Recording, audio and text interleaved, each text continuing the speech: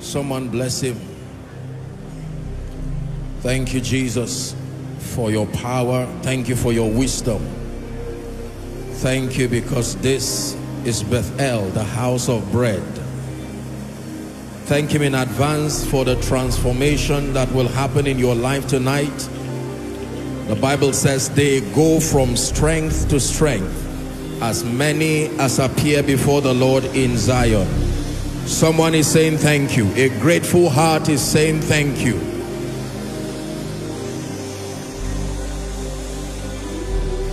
Now ask him for a visitation tonight. Ask him for a mighty encounter.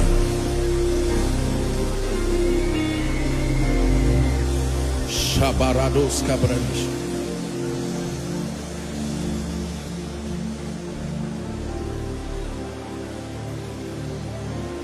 Mighty encounter tonight. For everyone that asketh, receiveth.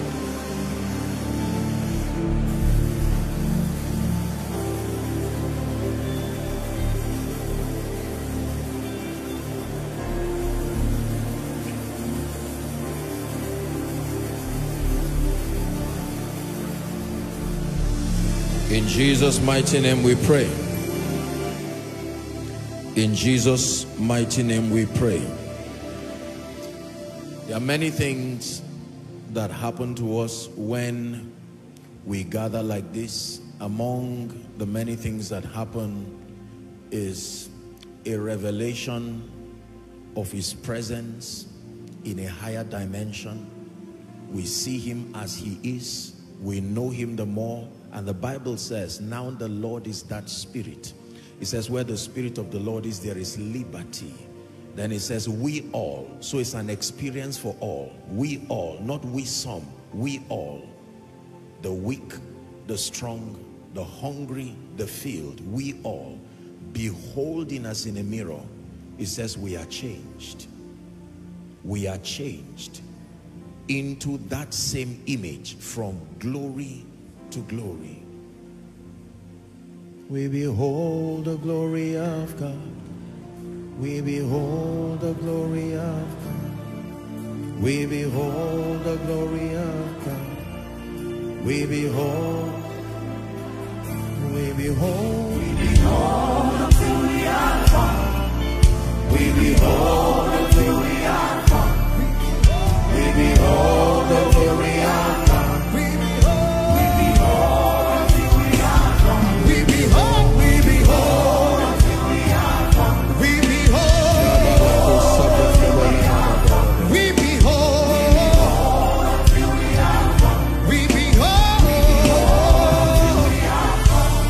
Assignment as always is to be attentive. Listen, Satan does not stop working just because you are in the presence of God, because he knows the presence of God alone does not prohibit him. Even in the presence of God, your will has a role to play. You can choose to allow Satan buffet you in the presence of God. Satan never ran away from Jesus, not even with fasting. Satan is not afraid of the word of God. Satan is not afraid of the presence of God. He's afraid of what the faith of the believer does with the word of God. He's afraid of what the faith of the believer does connecting to the presence of God. The presence of God on its own and the word of God on its own will remain impotent, because God will not force his will and purposes on any believer. So just that because you are in the presence of God, it does not guarantee that you walk away free, that you walk away healed, that you walk away delivered. You must connect by faith. Are we together? Can you pray that one prayer? I release my faith tonight. Go ahead and pray. I release my faith for transformation. I release my faith for encounters. I release my faith to receive. I release my faith to become. Someone pray. I release my faith to prosper. I release my faith to access light. Light that produces, not a semblance of it. Light indeed. In Jesus' name we pray. In Jesus' name we pray. The Bible says that was the true light that lighted every man. There are false lights, I have taught you here. They carry a semblance of liberty, but cannot bring you liberty indeed. But that was the true light that lighted every man. Father, help us tonight. We have come to access wisdom. We have come to be empowered by your Spirit. Spirit of the living God, we declare that you have unrestrained access. Access in this place, access to our minds, that you will change us, mold us, and help us become. In Jesus' name we pray.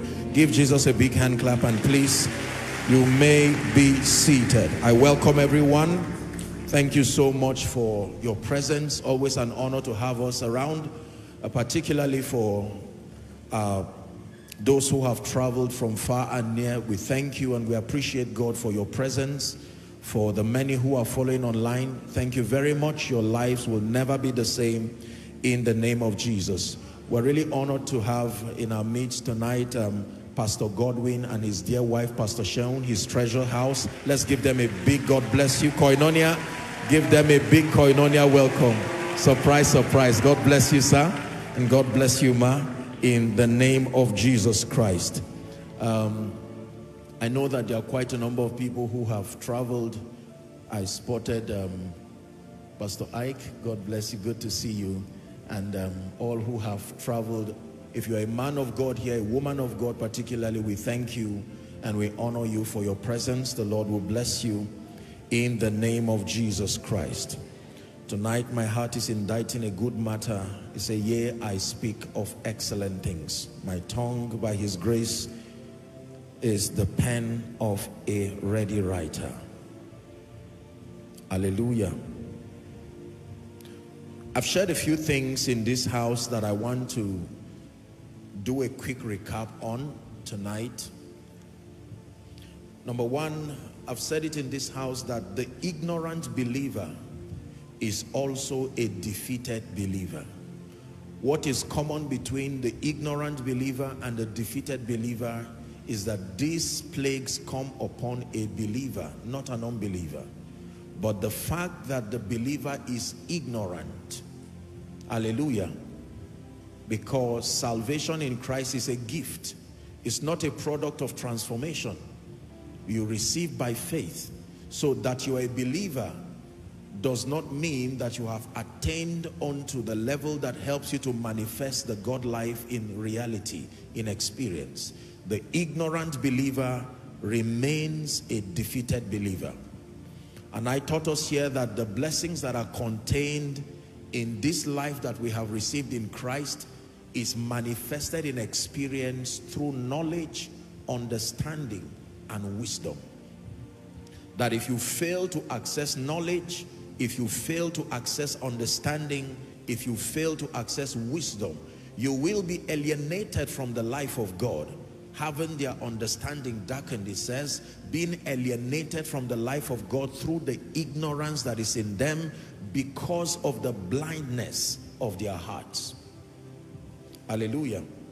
Living in victory demands that you understand the dynamics of wisdom, the dynamics of faith, and the dynamics of power. Let me take it again. Living in the experience of victory in this kingdom demands that you understand the dynamics of wisdom, the ministry of the word, the dynamics of faith, and the dynamics of power. If any one of these dimensions is short in your Christian experience, you will never rise to your God-given potential. The bankruptcy of wisdom will cost you more than you can imagine. The bankruptcy of faith will cost you more than you can imagine. The bankruptcy of power will cost you more than you can imagine.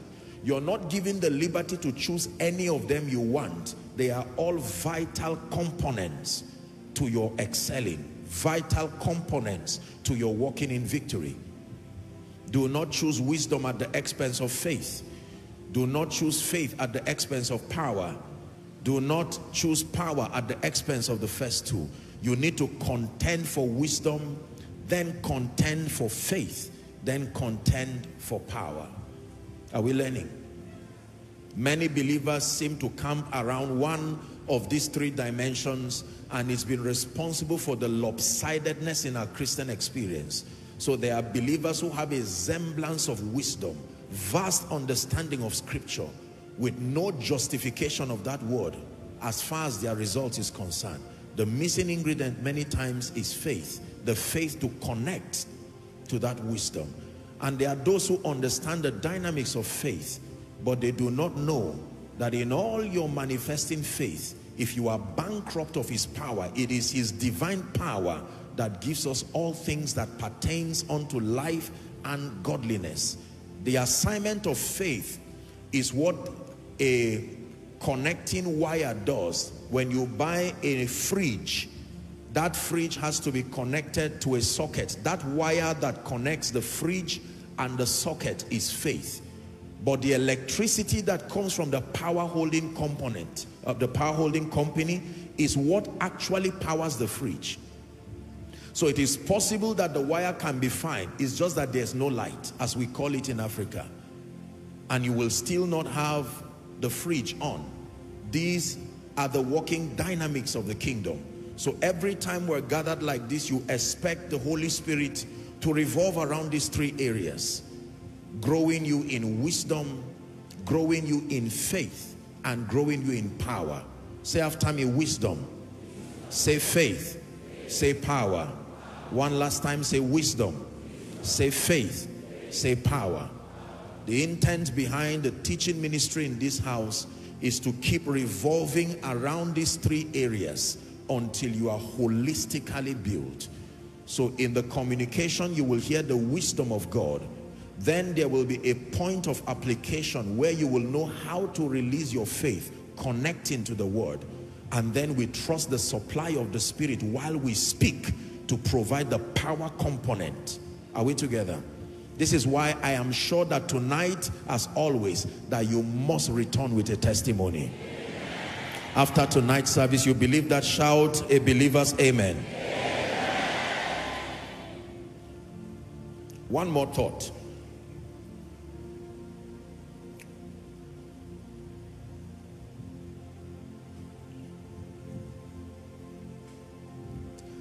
I was thinking about my teaching tonight, and I had to digress in my thoughts to consider something I want to read out for you right now.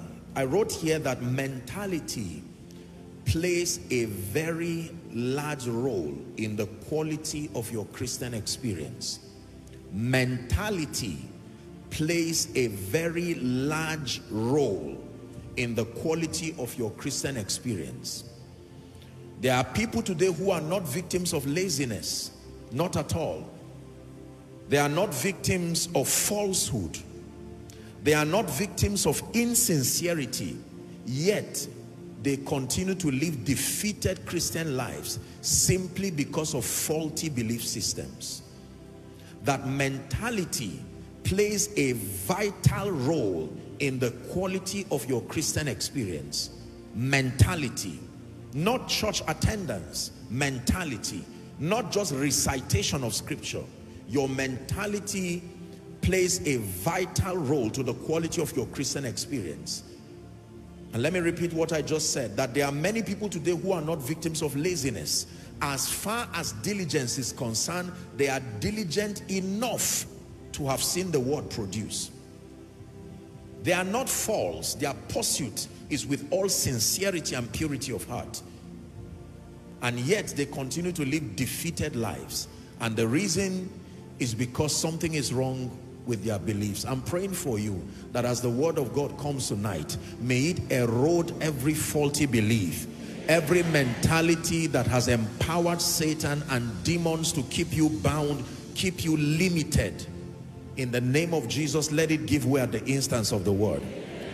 In Jesus' mighty name we pray. Are you ready? Fasten your seatbelts and walk with me as we consider a very important topic tonight. I believe that this is very vital to our growth and our excelling in the kingdom. As always, I'm committed to bringing you truths that build, truths that establish us in righteousness. My intent is for us to become manifestations of the glory of God in experience. Hallelujah. Manifesting kingdom authority. Matthew chapter 8. We're beginning our reading from verse 5. Manifesting kingdom authority. I want to teach you the dynamics of walking in power and authority. You will be greatly blessed tonight in the name of Jesus Christ.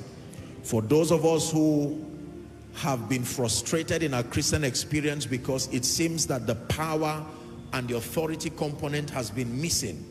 We have the language, we have the education, the Christian education, but the spiritual wherewithal to defend the things that we say about God has not been captured in our lives. I'm praying tonight for you in the name of Jesus that that missing link, that God will connect the dots for you in the name of Jesus Christ. Matthew chapter 8, please. Manifesting kingdom authority. Want to take a study tonight from the life of Jesus and the centurion. Verse 5. And when Jesus entered into Capernaum, the Bible says, there came unto him a centurion, beseeching him, next verse, saying, Lord, my servant lieth at home, sick of the palsy, grievously tormented. Next verse. And Jesus said unto him, I will come in honor to your request. You are a centurion. That would be the equivalent of a captain in the army.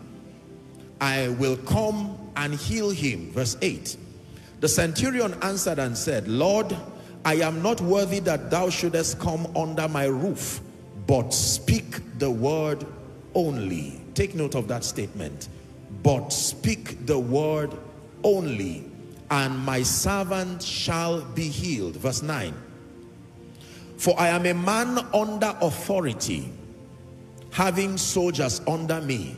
And I say to this man, go, and he goeth, and to another, come, and he cometh, and to my servant, do this, and he doeth it. Hallelujah. And when Jesus heard it, he marveled and said unto them that followed, verily I say unto you, I have not found so great faith, no, not in Israel. Reading to 13. And I say unto you that many shall come from the east and west, and shall sit down with Abraham and Isaac and Jacob in the kingdom of heaven. 12. But the children of the kingdom shall be cast out into outer darkness. There shall be weeping and gnashing of teeth. Final verse. And Jesus said unto the centurion, go thy way. Go thy way. As thou hast believed, so be it done unto thee. And his servant was healed in the self same hour. The Lord bless the reading of his word in Jesus' name. Many believers are not able to walk in spiritual power or manifest kingdom authority, in spite of the fact that the Bible is very clear as to the fact that among the many resources that were given to the believer to help us excel is the opportunity to walk in the authority and the power of the kingdom. Maybe I should start this way. This kingdom is a kingdom of power. Are we together now? The kingdom that we are part of and the kingdom we have been given is a kingdom that is in all way powerful. When Jesus was teaching the disciples how to pray, one of the additions, even though there are arguments there whether or not it was in the original manuscript, you would find it in many renditions. For thine is the kingdom, thine is the power, thine is the glory forever and ever. So this is not just a kingdom of wisdom, this is a kingdom of power.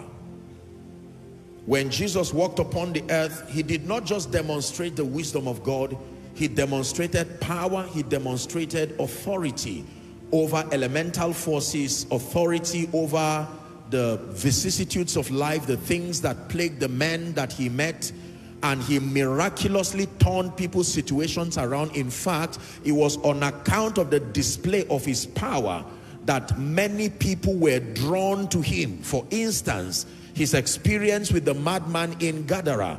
The Bible tells us that that man was so impacted by the power of Jesus to deliver and restore him to his right mind. Two miracles happened there. One was the miracle of deliverance. The demons were casted out. Number two, the transformation that happened to the man. The Bible says when they came, they found the man seated and with his right mind.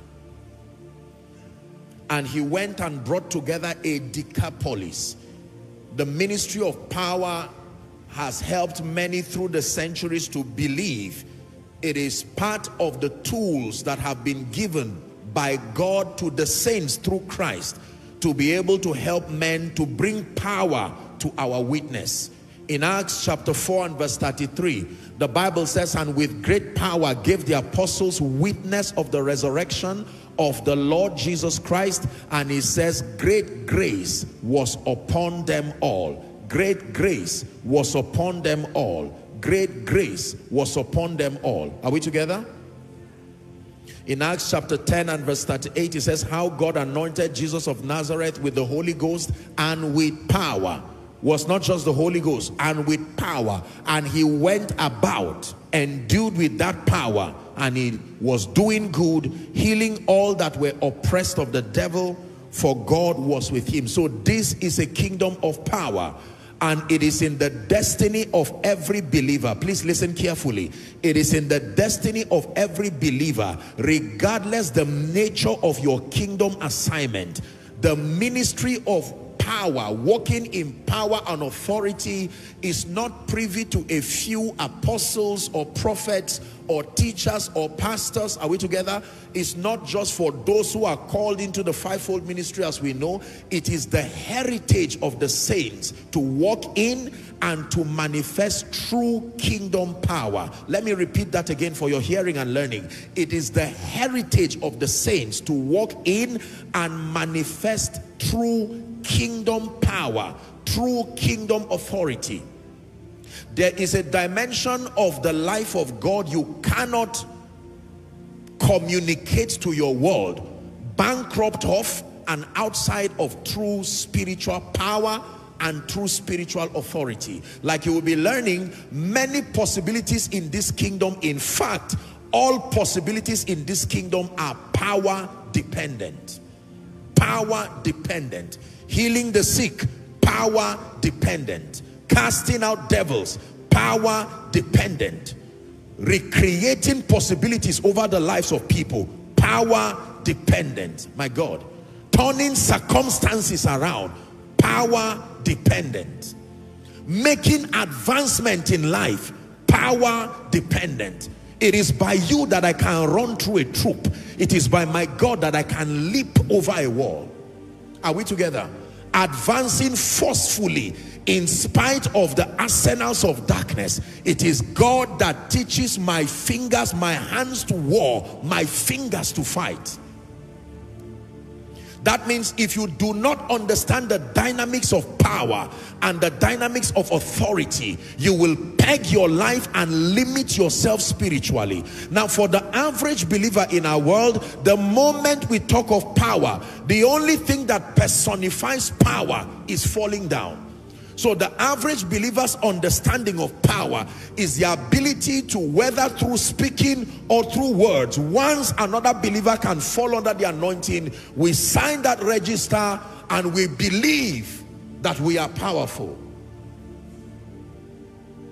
Power is beyond falling down. It is beyond shouting under the anointing. Are we together now? It is my prayer and intent after tonight's teaching that you will walk in power that is recognized both in the spirit and in the physical realm. In the name of Jesus Christ. What was missing in the experience of the sons of Sceva and the one who was plagued with demons was power, not knowledge. They said, in the name of Jesus whom Paul preaches. That communication was correct, but the power components to back them was not there. And the demon said, Jesus, I know. Words with power. Paul, I know. Words with power. But who are you? Words alone. And the demons descended on them. It is a risk to sojourn the earth proposing many things, even in the presence of demon spirits, in the presence of men. Now, believers make all kinds of arrogant statements. I can hold a charm and nothing happens to me. You are right if there is power. But if power is missing and you make certain ambitious statements, you may spend the rest of your short-lived life paying the price. Are we together? The ministry of power is not for Pentecostals. No. The ministry of power is not for charismatic people. It is a vital component. It is a principal survival strategy. Among the many things that was the green light for the church to be birthed, to be born, and for the ministry of witness to begin was the arrival of power. Before Jesus died, he had already taught them. They were not bankrupt of mentorship, but he said, tarry. What you need is not more information, tarry. If you carry this information alone, you will be disappointed. Tarry until ye be endued with power from on high. The Bible says in Acts chapter 2 and verse 1, now when the day of Pentecost was fully come, they says they were gathered together in one accord in one place. Suddenly, the ministry of power, my God.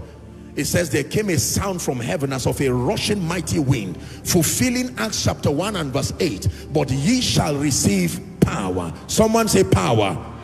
The devil has not heard you. Say power. You shall receive power. After that, the Holy Ghost is come upon you, and the power shall make you witnesses. Witnesses. It takes more than education and enlightenment to be witnesses. You shall receive power. T.L. Osborne had knowledge, but he lacked power. He went to India and was viciously disappointed. He returned back, not for more education, but stayed with God until power came. I watched a few of their videos preparing for this meeting, and it challenged me so much. I was listening to Maurice Cerullo of blessed memory, and this man, I mean, he was sharing how his exploits as he sojourned from city to city, showing the ministry of power. We have downplayed power to our detriment. Is the reason why the gospel is seemingly powerless. We say a lot of things that are right. Our problem is not error. Our problem is there is no backing to what we are saying. There is no wholeness to the gospel. We say God can do things that are never done in our lives. The reason why we patronize products is because there is an element of performance. When the marketers tell you that the gadget will work this way, when you buy it, it works. And they never have to tell you to tell another person about it. I've told you, the reason why evangelism is difficult is because we are largely missing the power component. And the truth is that because our ignorance is laced with a lot of pride, it is difficult to even settle down and start a constructive journey towards accessing genuine power. It's difficult for the average believer to admit that we are far short of God's expectation, his definition of power. Read your Bible and see what men did in the presence of genuine power. Genuine power. Hallelujah. And so if we must manifest the authority that comes with this kingdom, it is important for us to know and appreciate, number one, that this is a kingdom of power. This is not just a kingdom of light. This is not just a kingdom of knowledge and wisdom, but it's a kingdom of power and authority. The first thing God gave man, Genesis chapter 1 and verse 28, the Bible says God gave man dominion. Dominion, 26 to 28. He says have dominion, have dominion. Don't speak dominion. He did not just say understand dominion. Have dominion, have dominion, have dominion. Are we learning? So this is a kingdom of power. We have been given power. We have been given authority in this kingdom. Luke chapter 10 and verse 19. Jesus was speaking. We'll make reference to that scripture a little later, and we'll read the Amplified version. But for now, let's make do with KJV. It says, behold, I give you power to tread on serpents and scorpions and over all the power of the enemy, and nothing shall by any means hurt you. Psalm 8, 4 to 6. Psalm 8, 4 to 6. It says, what is man that thou art mindful of him, and the son of man that thou visitest him? Verse 5. For thou hast made him a little lower than Elohim, and hast crowned him with glory and honor. Verse 6. It says, thou made him to have dominion. Say dominion. Please shout it like you believe. Say dominion. Dominion over the works of thy hands. Please keep that scripture there. It says, thou hast put all things under his feet. If you travel with me from this to Hebrews chapter 2, reading 5 to 8, same scripture, but just to add flesh to it. It says, for unto the angels had he not put in subjection the world to come, whereof we speak. Verse 6, it says, for in a certain place, making reference to Psalm 8, he testified, saying, keep the scripture please, what is man that thou art mindful of him, nor the son of man that thou visitest him. Verse 7, thou hast made him a little lower than the angels, thou hast crowned him with glory and honor. He said, you did set him over the works of your hands. I like verse 8. It says that thou hast put all things under his feet. For in that he put all things under his feet, he left nothing. He left nothing that was not under his feet. But the tragedy is now, in experience, we do not yet see all things under his feet. So whether you walk in the reality of kingdom authority or not, does not change this verdict, that all things in God's mind, man is the zenith of his creation. An adumbration of man's authority is seen in the story of Joseph at his point of exaltation. Pharaoh beat his chest and said, I am Pharaoh, and it is only in the throne that you will be higher than me. But in matters of governance and operation over Egypt, everything will revolve at thy word, dominion. Joseph was not the most powerful. He was not even the healthiest. We're talking of a slave who just came out hours ago from the prison. But the moment it was conferred upon him, Egypt was at the mercy of the power of Joseph. He could do and undo with anyone, including Potiphar, who sent him to Egypt, sent him to prison. Let me tell you, believers, if we want to see the harvest like never before, if we want to rise to become manifestations of the light and the glory of God, it is important for us to not only embrace but understand the dynamics of spiritual power. Now let me say this, there are a group of believers who have downplayed and trivialized the necessity for power and authority in the excelling of the believer and in the advancement of the kingdom. That is a big mistake. And then there are those who are unnecessarily obsessed with the idea of power without understanding the dynamics of walking in the experience of it. So we have believers on one hand who, out of frustration most likely for secretly trying various formulas to not, they have concluded that power is unnecessary, and usually they lean along the angle of wisdom. Then there are those who are obsessed. If you talk and you have not mentioned power, they won't listen to you. And yet in all of that communication, the testament of walking in authority is not captured in their Christian experience.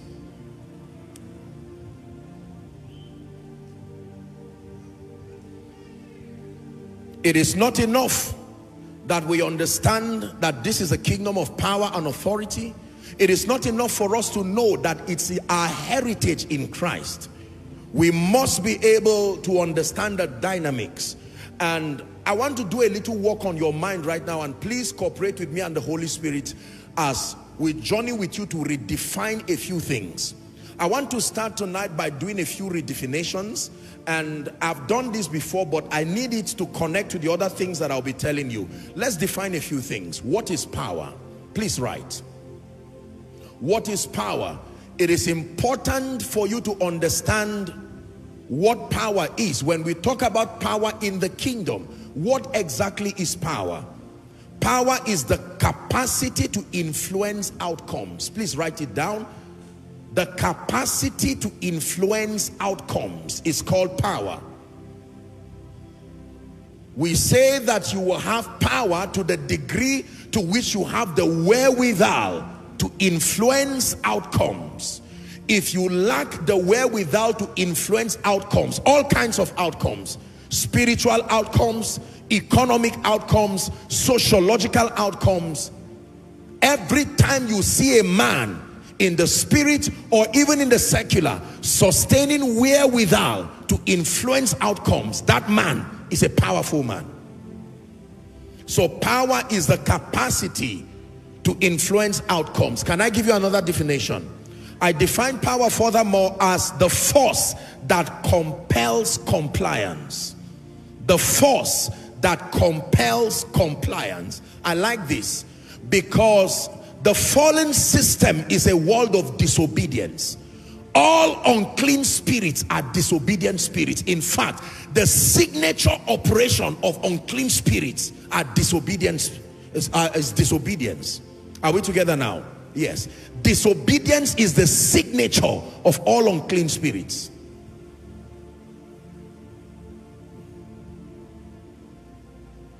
And so, every time God speaks, or every time you speak in the name of the Lord, do not expect compliance until they are brought by force. Satan will not leave your family just because the word of God says he should. Satan will not leave your finances, leave your life, leave your destiny. It takes more than a good heart, a well-intentioned personality to be free. The Bible says, say unto God, how terrible art thou in thy works. It says it is through the greatness of thy power that thy enemies shall submit themselves to you. The force that compels compliance. The force that compels compliance. There are many things that God said should not happen to your life. Satan heard it. Unclean spirits heard it, and they still stubbornly hold on to whatever keeps you a victim. If you do not know how to bail yourself out by the application of genuine spiritual power, you may remain a victim forever. It takes power to grow. It takes power to retain anything you have been given. Retainership is not a product of wisdom. Acquisition is a product of wisdom, but retainership is a product of power. Are we together now?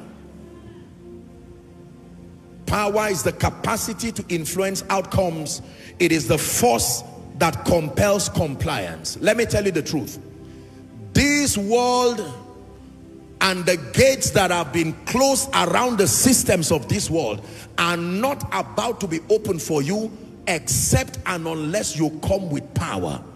Except and unless you come with power. For instance, ministry will never work until power is part of the equation. Your home, your family will never work until power is part of the equation. Longevity in health and joy will never work. Promotion will never work. Advancement will never work. Are we together now? Nothing works in this kingdom until power keeps it in place. Look at me. Think of what happens in your house and think of what happens to your produce in the fridge when there's no light, as we call it. Imagine that there's no light and you don't have any way of outsourcing power. You know how inconveniencing it is to stay 2-3 days, no electricity. Most likely, precious things that you've spent money buying, putting in the fridge or the deep freezer will begin to rot. Is that so? Look, the amount of wastage that happens in a house when you have 72 hours without power. So think of what happens to a believer from January till June. No power. I can tell you, most likely the things you have received would have left you or would have lost their value. Power retains. There are things that can stay in the fridge for up to 1 month because there's constant electricity.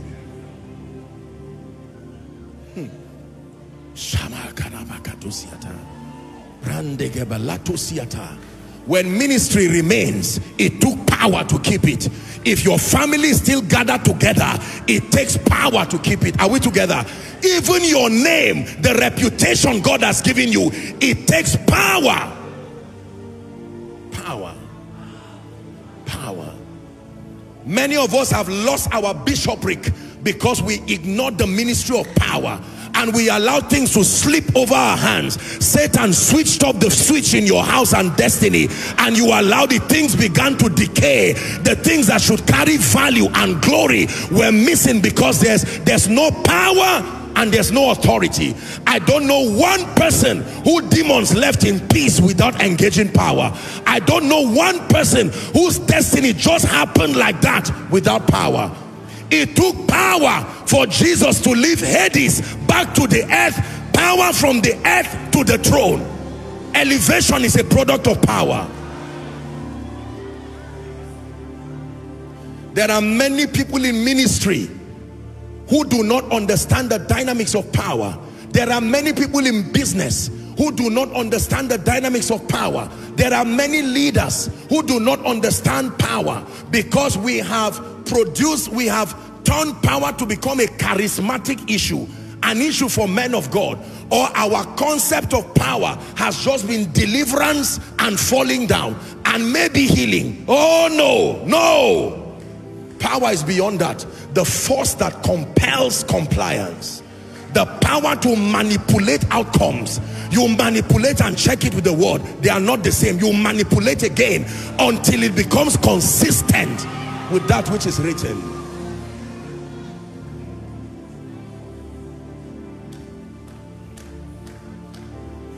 I believe what I'm teaching you, you are in for a real journey this night. We're still defining terminology. So power is the capacity to influence outcomes. Every prayer request is an outcome desired, is an outcome that is a representation of your expectation. Something you want to change is what you document as a prayer request, and it only answers to power. The subject of power was not supposed to be an issue that we talk about. The reason why the subject of power has become an irritation in the body of Christ is because it has become a noisy expression of zeal without a testament validating it. We talk a lot about power. We teach series about power. With all due respect, we write books about power. So many things power can do. Stories about power that we never see brought to the scene.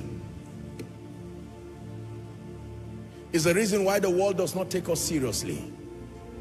I tell you the truth, where the carcasses are, in truth, there the eagles will gather. Are we together? Let's define authority. Authority is the right or the legitimacy to use power, the legitimacy to administer power, the legitimacy to administer power. Please lend me your attention. Is called authority. The legitimacy to administer power. Authority is also the right to represent, to stand instead for. Are we together? So when we talk about authority, we talk about the legitimacy, the right to use power. It takes authority to not make your use of power illegal. I will always give this example. Please look at me. Imagine with me that there are two people standing here, one by my left and the other by my right. Let's call the person by my left an armed robber or a terrorist. Are we together? Having a gun, an AK-47. And then someone standing here, a military man, licensed by, the Nigerian military. Both of them are holding guns. One has power because with that gun he can produce a real effect on your body, like death or injury. The effect is not fake. If he shoots that gun, the gun does not care whether it's a criminal shooting it. It will kill you, except you have something else greater than the gun. Are we together now? But for the military man, why will another person shoot? Both of them will shoot, but one will go to bed in peace, commended by the nation. Another one will go to jail. What is the difference? Both of them have power, but only one has authority. Are you listening now? You have to understand this. Just because you have power does not authorize you to use it. Oh, there is a judicial system in the spirit that vets authority. You ask the sons of Sceva. So many believers are conscious of power, but very few people understand the dynamics of authority. And you will be learning in the course of this teaching that you need both power and authority to walk in dominion. Dominion is a resultant effect of walking in power and authority. Power and authority. If you have power alone, then you are in the class of Satan. Are we together now? Authority is a legitimacy to use power. Now let me say a few things about authority. Listen carefully, please. Authority always comes with a predefined jurisdiction. I need you to hear this. The moment you mention authority, you have to mention two other things. Number one, jurisdiction. Number two, supervision. I need you to hear this. It is impossible to have authority without these two components. Genuine authority must go hand in hand with these two things. Everywhere you see authority, you must see jurisdiction and a system to supervise the usage of it. So when you say, I have authority, the first thing we need to know is over what and over where. And the second thing we need to know is what administrative system was put in place to check balance you in case you become a rebel. Are you seeing why many believers do not walk in authority? Listen carefully. Authority is always jurisdictional. Please look at me. The official name for Nigeria is the Federal Republic of Nigeria. Now, you may not understand that. That means that a predefined landmass, are we together, was earmarked wherein the governmental jurisdiction of Nigeria functions. Even if you take one step out of that jurisdiction, the laws of Nigeria does not apply to you again. There are nations where a rope is literally what separates one nation from another, but the consequences of escaping that rope by mistake can cost you the remaining part of your life. Are we together? A rope, literally, if you move that rope this way, you are in another nation with another jurisdiction and another set of laws. Jurisdiction is an important component to walking in dominion. Like you will be learning, I have taught you here, but I will repeat it again, that the believer does not have power everywhere, and it does not have power over everything. It is important for you to know what God gave you authority over and how far that authority is, so that you will not find yourself engaging and applying power where your jurisdiction does not hold. Let me give you an instance. If you recall, when I was teaching you, no believer has power in the throne room. You cannot command anything in the throne room to respond to you. Not the throne, not God, not elders, none of those. There is no record in scripture of anybody issuing a command in the throne room and making things happen. There is a predefined jurisdiction. Are we together?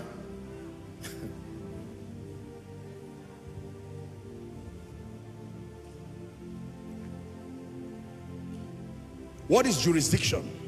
This will be my third definition, and then we'll begin to build a few things.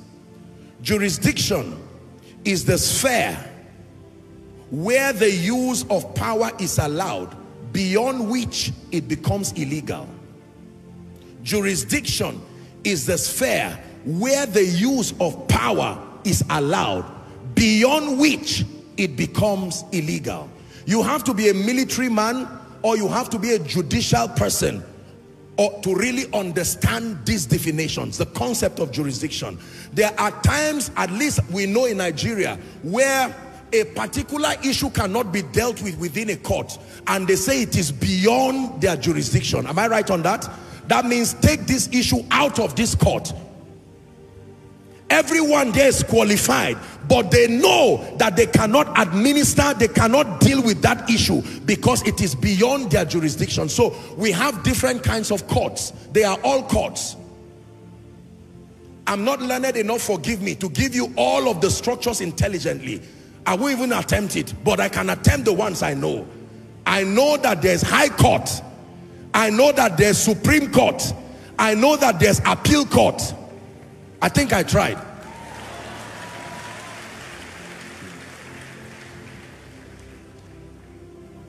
What is the difference between a customary court and a Supreme Court? jurisdiction and the authority. As far as every nation is concerned, once the Supreme Court gives a verdict, whether it is right or not, within that predefined jurisdiction, the matter has ended. If you go to the, does appeal court, no, I don't know, you see why it's good to be, appeal court does not have any power again, I think. It's done. The Supreme Court declares and it is over. No matter how angry you are, you have to wait for maybe rapture, God comes and whatever it is. But as far as the earth is concerned, now listen, as interesting as what I'm saying is, it has an implication to your life. But did you know that even the Supreme Court itself, from a transcontinental standpoint, also submits to other judicial systems? Am I right on that? That is what makes the Supreme Court valid. There is no authority anywhere without a system of supervision higher than it. It will not work. What makes any system have authority is the ability to acknowledge another supervisory body that regulates it. I made a statement some time ago and it disturbed many people within the body of Christ. I said, God does not have authority. It is true. The reason why God does not have authority is because of everything I just told you. For authority to happen to a man, there must be jurisdiction. And number two, there must be another system higher than you to supervise it. God cannot have authority, not as God. He only manifested authority when he became a man. And that's because he submitted to the authority of the Father. Are we together? Listen, this is the reason why God can give men authority. The Bible says he sought to find out if there was any higher than him, so that he would swear by. And not finding any, he had to swear by himself. It's in your Bible. He was willing to submit if he found one higher than him, but he did not find any. The meaning of that is, when God speaks to you, it's important to understand who just spoke. Did you hear what I said? Any other person can speak, but when God speaks, the righteous judge, when he hits that hammer and says, go forward. Listen, if you don't know this, you will never see any sick bed person healed in your life. When you stand before the sick, when you stand before the oppressed, the moment you think just of your fasting and prayer alone, nobody will rise up from there. There has to be the consciousness. There is a parliament in heaven. God, the one who is speaking to you, is not supervised by another government. No. He has absolute power. Absolute. He cannot have authority. If God has authority, it means there is a place where his power cannot work.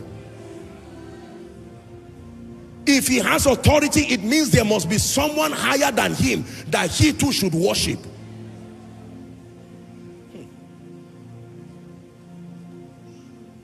When Jesus became a man, there was no manifestation of power until he acknowledged the government of heaven. As my Father has sent me. I didn't just go, I was sent. I had to stay until I was sent.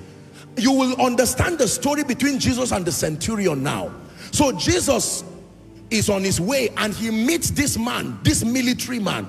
There's a reason why the story is with a military man, because they are best to understand these terms. So the man says, please, my servant. Other synoptic accounts will tell you his daughter, Jairus' daughter, and the rest. But in this case, he says, my servant is sick unto death. And Jesus said, I respect you. I will come to your house. And he says, no, sir, you are a busy man. But there is something I know by my training. I am a man under. I didn't become a captain for nothing. There, I am under authority, and being under authority has given me the license to say unto one, go, and he must go. If he disobeys, he did not disobey me. The authority higher than me has to answer for me. I say to one, go, and he goes. I say to one, come, and he comes. I say to one, do this, and he does it. And Jesus said, you know what he was saying? Jesus, you too, you are a man under authority. I've watched the miracles that come from you, and yet you say you are a man. If you said you were God, I will not ask you, but that you are a man, this formula also applies to you. So speak the word only. That means the government that backs you does not have authority. They can reach my house from anywhere. And Jesus said, who taught you this? I've not found this orientation. No, not in Israel. Listen to me. I've studied my Bible a bit. I don't claim to know everything. I've studied custodians of genuine power, not talkers of it. Men who have demonstrated power, and their demonstration has had equal value in any nation. It was Maurice Orulo who was teaching, and he said he went to a prison place where they confine mad people. I think it was in Haiti. As soon as he stepped there, the spirits were shouting through the people, shouting his name, Maurice Orulo. These were people who were not learned, because power stepped in. Let me tell you, there is a signature upon men who genuinely carry power. You can't politicize it in the spirit. I tell you the truth. If your life does not carry power, the realm of the spirit knows those who carry power. This is not just about speaking gibberish and Pentecostal language. Power. Power. The Bible says handkerchiefs and aprons were taken from the body of the apostles, and they were taken to those who were sick. The handkerchiefs did not speak in tongues. The handkerchiefs did not fast. They did not pray, but they came in contact with men who carried power and understood authority. I have never seen a generation that is a combination of great advancement in the spirit, but commanding such pathetic disrespect from the realm of the spirit. Are we together? There were men who walked upon the earth and circumstances would not dare disrespect their commands. Some of them were not educated, but my God, they carried power. They carried genuine power. The ratio of the things we say versus the amount of them that happen is so small. We need to go back to the secret place and ask ourselves, something must be missing. Are we learning now? The Bible speaks about Samuel, a man whose word did not fall to the ground. There are very few people in our generation who can ever have that testimony, that they speak and there is performance to their speakings, backed up by power. Tonight's teaching is to challenge you. So jurisdiction is the sphere where the use of power is allowed. It means even the military man, as much as he's licensed to shoot, he cannot shoot anyone anywhere. Do you know, even in the times of war, there's what they call rules of engagement? Am I right on that, military people? Sometimes the rules is that you don't kill women and children. Look for the terrorists alone. It is the reason why when they are fighting wars at an international scale, when they hit civilians, they charge the nations and the people, because they violated the rules of engagement. Most believers do not know what they have power over. Our ignorance is expressed in our prayers. We pray and command everything, including things that are beyond our jurisdiction. And the realm of the spirit frowns at our ignorance. Our results follow same. It's important for us to understand the dynamics of power. I want to show you something that will make you a believer with authority, that powers in the realm of the spirit will know. You don't need to announce that you have entered a city. You step into that city from one position and things will begin to leave. A child that is missing somewhere, you make one declaration, you step into a city, and like the donkey of Saul, that child returns home, because the force is holding him cannot stand again. Hallelujah.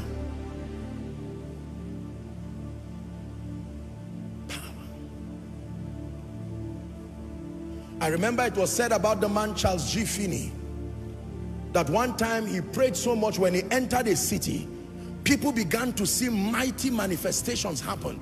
And they said, what is happening? They didn't even know, and somebody announced that Charles G. Finney is in town. Now, he was having a crusade in a particular location, but there was a jurisdictional reaction. Because when you enter a place that is within your jurisdiction, everything should answer there. Are we together now? Everything should answer. Now, if the president of this nation comes here in his capacity as the president, how many of you know that there are other people who must come with him in that capacity? That is how it is in the spirit. When you have this consciousness of authority and power, when you step in, you know that you are never alone. There is an angelic backing. It's true. Power, the force that compels compliance. Authority, the rights, the legitimacy to administer power, and jurisdiction.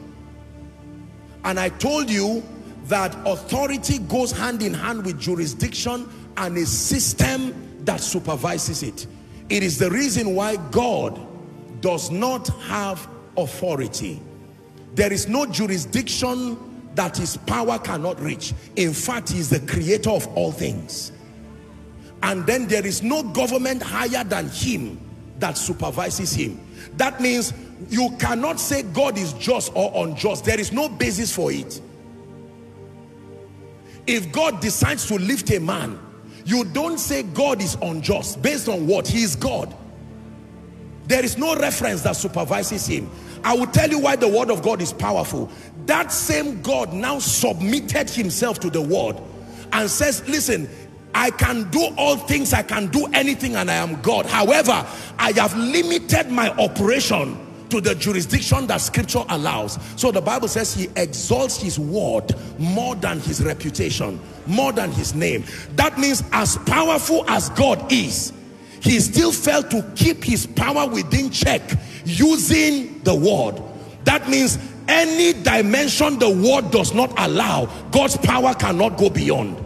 The way to get God's power to move is not to ask him to move, is to show the jurisdiction based on scripture. If the word of God, if scripture cannot channel God's power to your body, God's power cannot reach there, because it is the word that defines and allocates where the power of God will find expression.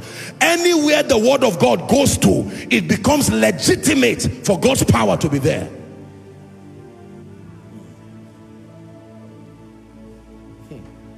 Hallelujah. Now listen, there are three things I want you to note. Number one, man does not have absolute power. Please write this, burn it in your heart, and then write it on your notes. Man does not have absolute power. Only God has absolute power, and let me add, is the exclusive owner of all power. Man does not have absolute power. It is true that man was given power. It is true that man has dominion.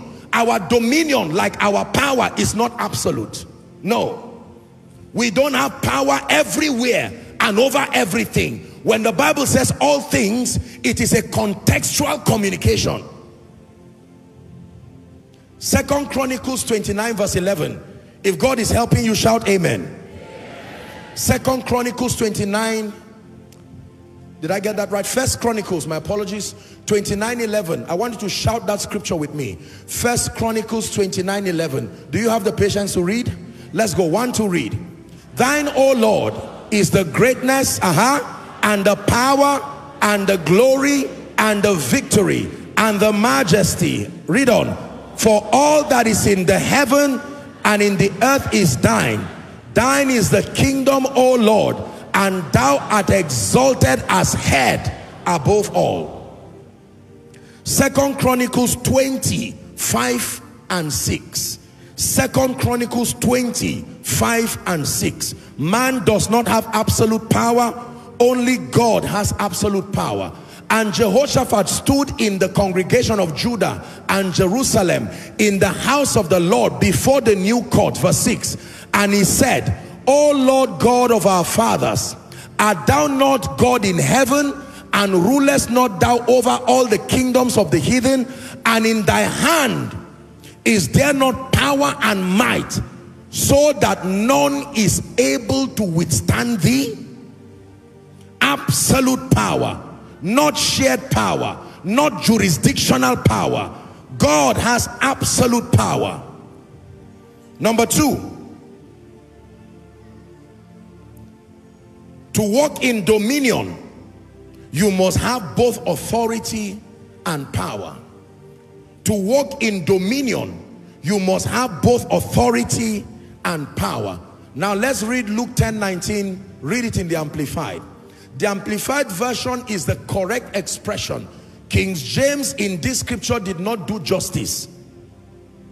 Behold, I have given you authority and power. When you read it in KJV, it says, behold, I have given you power to trample upon snakes and scorpions. It's not a very accurate rendition. Amplified gives it a better expression. Behold, I have given you authority and I have given you power to trample upon serpents and scorpions and over all the power that the enemy possesses. To believe Satan does not have power is a joke. He does. The Bible acknowledges that he does.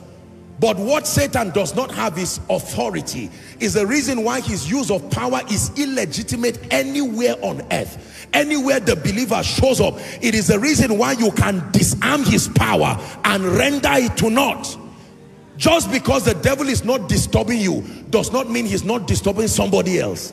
Somebody else is still his victim. It's just that it is not you.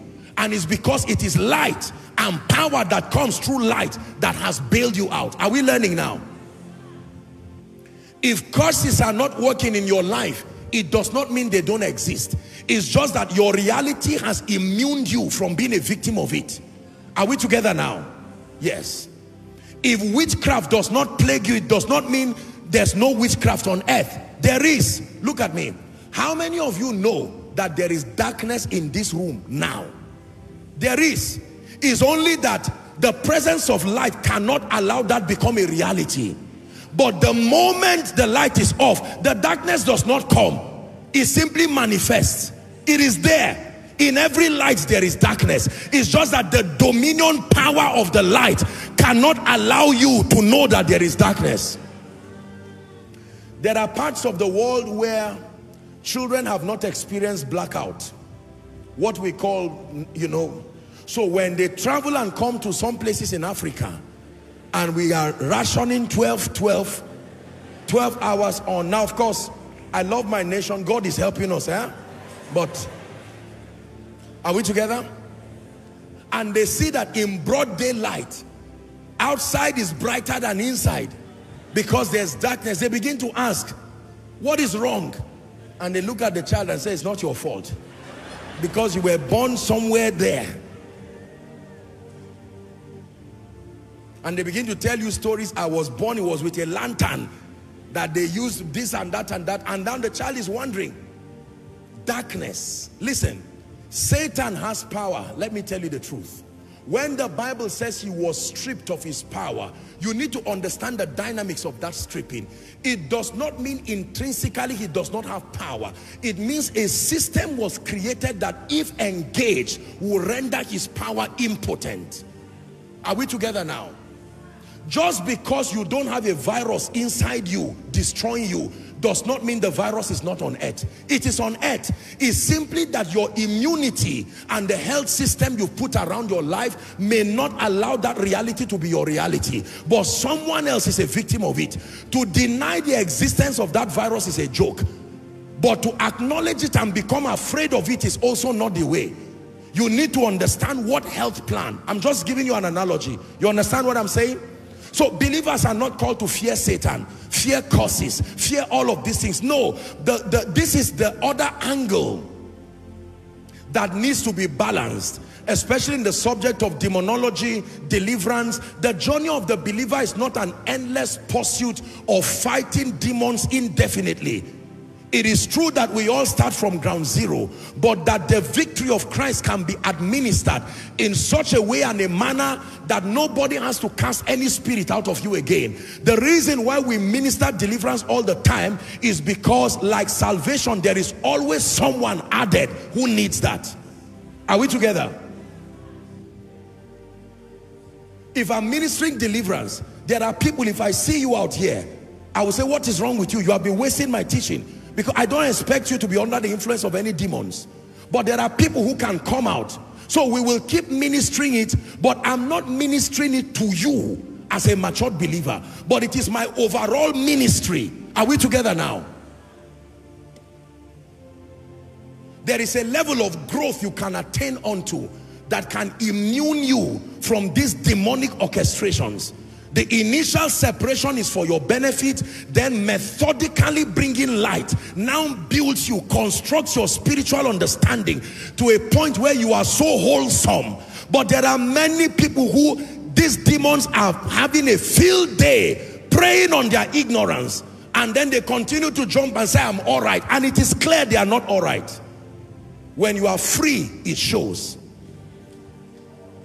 Are we together? It is the reason why the greatest expression of liberty in many cases is the wind. The wind can move unrestrained. It doesn't move carelessly. If it begins to move carelessly, it becomes dangerous.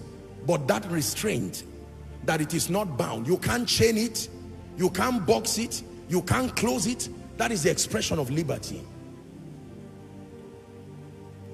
Are we learning?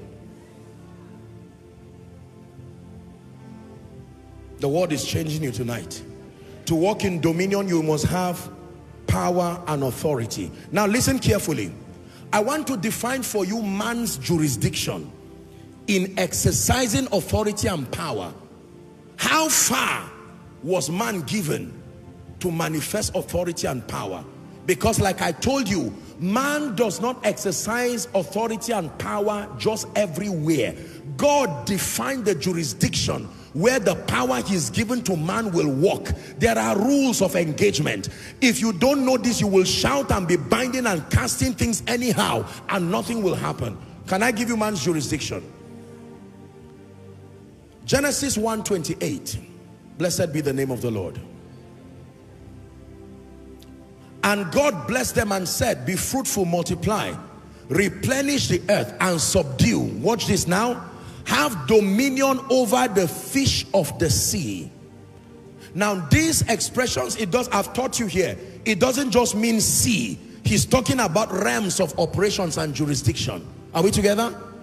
The sea, the fowl of the air, over every living thing that creepeth or moveth upon the earth. So God defined for man his jurisdiction. Now let me tell you this.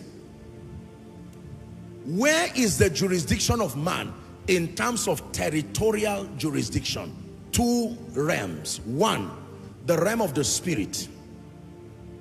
We do not have authority and power over heaven, the heaven of heavens. No, we do not. Are we together now? We can make petitions in prayer, but we cannot command. Listen carefully. Even this idea of commanding angels. Now, I don't want to get into very sensitive topics, but there are the idea of commanding angels. Angels don't obey you. Angels, like all spirits, obey the word. Are we together now? So if it looks like they are obeying you, they are simply obeying the word you have come to honor. You do not indefinitely command angels just because of hierarchy and kedar. It is not given like that. That means if you become careless, they also obey the carelessness. No, there are rules of engagement. So there are many believers who sometimes they just command angels anyhow. And God is a merciful God. He can forbear with our ignorance. No. Are we together? The angelic realm and the realm of clean spirits. I hope you know that angels also form part of, there are clean spirits and there are unclean spirits. So you don't just command any spirit. No, there are spirits that man's authority and man's power cannot command. There is nowhere in scripture where men commanded the 4 and 20 elders. There is nowhere in scripture where men commanded the living creatures. No, there are beings and inhabitants in heaven. We are not given the authority to command them. No. So you need to know what we have power over. I'm coming there. But from a jurisdictional component, watch this now. As far as the earth is concerned, this landmass and then the realm of the spirit, God gave man authority. Are we together? It is possible to speak to realities beyond the frame of science, beyond the frame of this natural habitat, this territory, and they can respond to you. This is the reason why we can rebuke devils. It's the reason why we can speak to spirits far beyond this place and they will still obey. And then over the earth, listen, the earth as it is, the winds and the elemental forces are still within the jurisdiction of man's power. You can speak to them, albeit in partnership with the word of God. Please learn this as a rule of thumb. Let this be the school of power and authority. Creation does not obey you. Creation obeys the word of God that you honor. Are we together now? Every time you speak and things happen, don't just pride and take credit for it. It's because of something you have honored. You have honored the word. You have honored the Spirit of God. You have honored God. So creation will honor you as they will honor God. You will not just stand and say in the name of Jesus, every demon spirit over Abuja, leave. If they do leave, it is because they saw in you your honor to the word of God. The reality of that revelation of authority. Are we together now? I can tell you one thing, the realm of the spirit and even our natural habitat does not honor, nor do they obey rebellion. Obedience is the rule of dominion. In rebellion, there is no authority. Is someone learning? So when in the place of prayer, you speak increase. When in the place of prayer, you decree and declare that the elemental forces will not be used as instruments of enchantment and witchcraft against you. You are demonstrating authority. It's within your jurisdiction. Are we together now? So no one, I have taught you that in this realm, the supernatural depends on 5 elemental forces. Everywhere you see the supernatural manifesting physically, it depends, it is conveyed through 5 elemental forces. Number 1, the earth. Number 2, water. Number 3, wind, a sound or whatever. Number 4, light. So it said the sun shall not smite you by day, nor the moon by night. Are we together now? Every time you see the supernatural, I'm speaking to you now. I'm using the power of the air or wind, amplifying my voice through your ears to your spirit. The supernatural can never be made manifest outside of these elemental forces. And that is the reason why you must exert dominion over them, because they are the same forces that are used by wizardry and witchcraft and orchestrations of darkness. When you go to a herbalist, it's the same elemental forces that will be used. Is someone learning? So what is man's jurisdiction? What were you given power over? Number 1, you were given power over Satan and all unclean spirits. Listen to me. All unclean spirits that function within the earth, oppressing believers. You are given power over Satan and all unclean spirits, listen, that function within the earth realm, oppressing the saints. Because there are other unclean spirits that your power will not work for. They have been bound with everlasting chains. They are unclean spirits, but it's not within the jurisdiction of the current dominion of the saints. It is true. There are other spirits that have been bound. They are unclean spirits, bound in everlasting chain. You can't command them to be loosed. They were bound and kept for the sake of the elect. Are we learning? The thing is hard, but just listen carefully. That's why it's good to learn. Hallelujah. What I'm teaching you is not theory. You have power over Satan. James chapter 4 and verse 7. James 4 and verse 7. Very soon fire will fall in this place. It says, submit yourselves therefore unto God. Please shout the remaining sentence with me. 1, 2, read. One more time. For the last time. So in Christ, and by the authority and the power that has been given to the saints, you can resist the devil himself, and the Bible says he will flee. Meaning, if you resist him and he does not flee, you are doing something wrong. Because the rule is, if you resist the devil with the consciousness of that authority and power, he will flee. He will flee. He will flee. Matthew chapter 10 and verse 1. We have power over Satan and over unclean spirits. Matthew 10 and verse 1. Ladies and gentlemen, please read with me. Don't get tired of reading. 1, 2, go. And when he had called unto him his 12 disciples, he gave them power against unclean spirits. Power to do what? To cast them out and to heal all manner of diseases.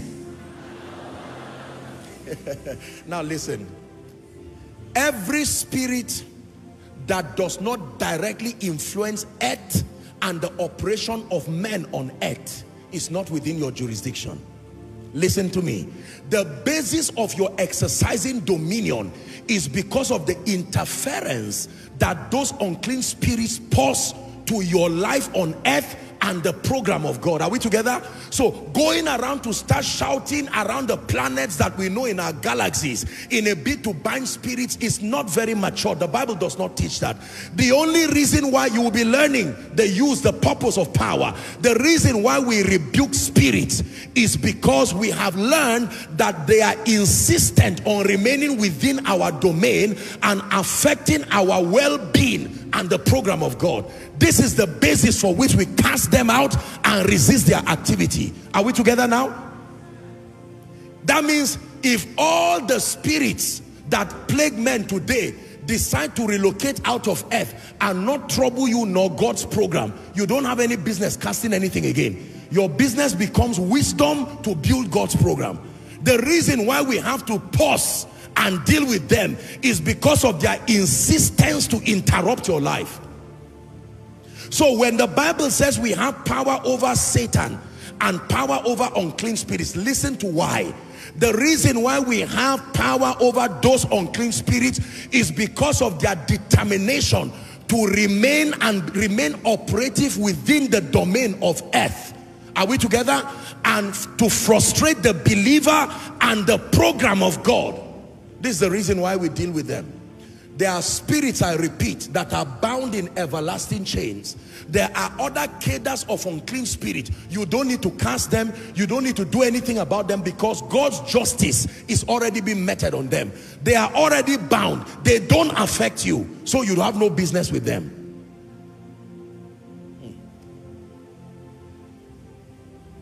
You have taken all the glory.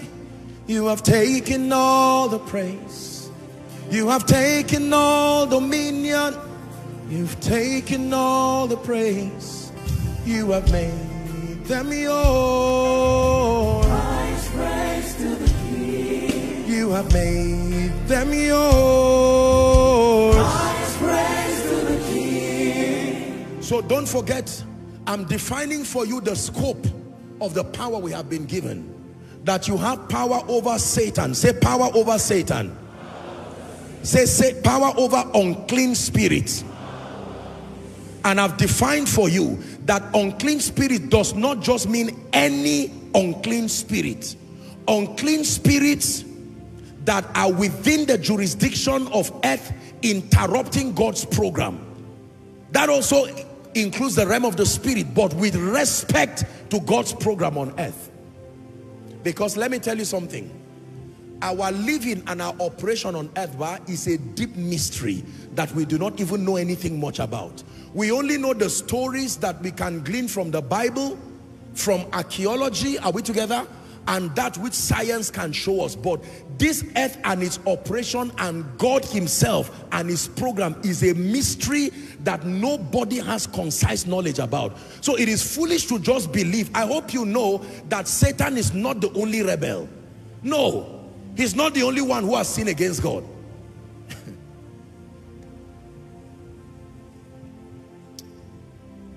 I hope you know the lake of fire was created by God. Huh?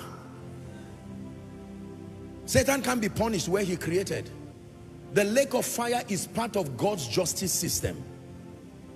That Satan and all those who are found wanting, who have not accepted Jesus, will be relocated to the lake of fire. There is nobody, based on the authority of scripture, as far as our dispensation is concerned, who has been taken there now. That judgment in the lake of fire will start officially when Satan joins them. Read your Bible. It is God himself who will cast people to the lake of fire. It is the second death, the Bible calls it.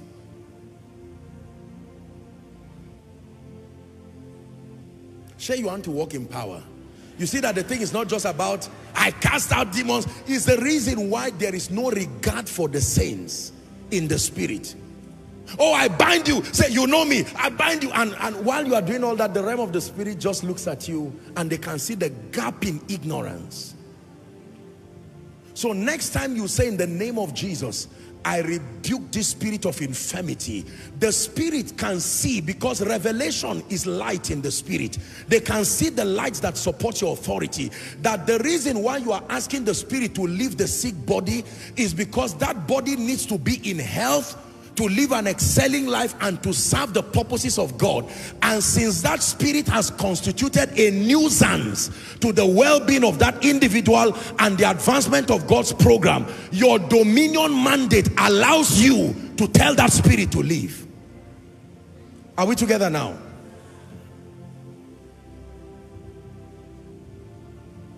This is koinonia. So you have power over Satan and over unclean spirits. Number two, you have power to change negative circumstances. This is another jurisdiction of the believer's power. Power to change negative circumstances, like sicknesses, like diseases, like afflictions. Matthew 8:27, please. Matthew chapter 8 and verse 27.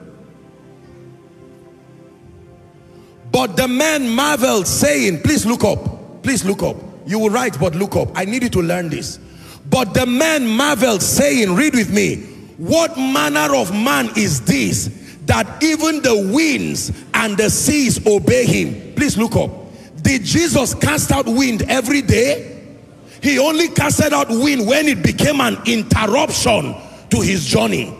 Are you seeing that now? He did not just get up and look at the wind and say, wind, I need to demonstrate that I have authority. Provided the winds and the waves did not interrupt him walking as they were created, there was no need harassing them. But the moment the wind constituted a hindrance is the reason why many believers' prayers are not answered, because the basis for exercising that authority is not understood.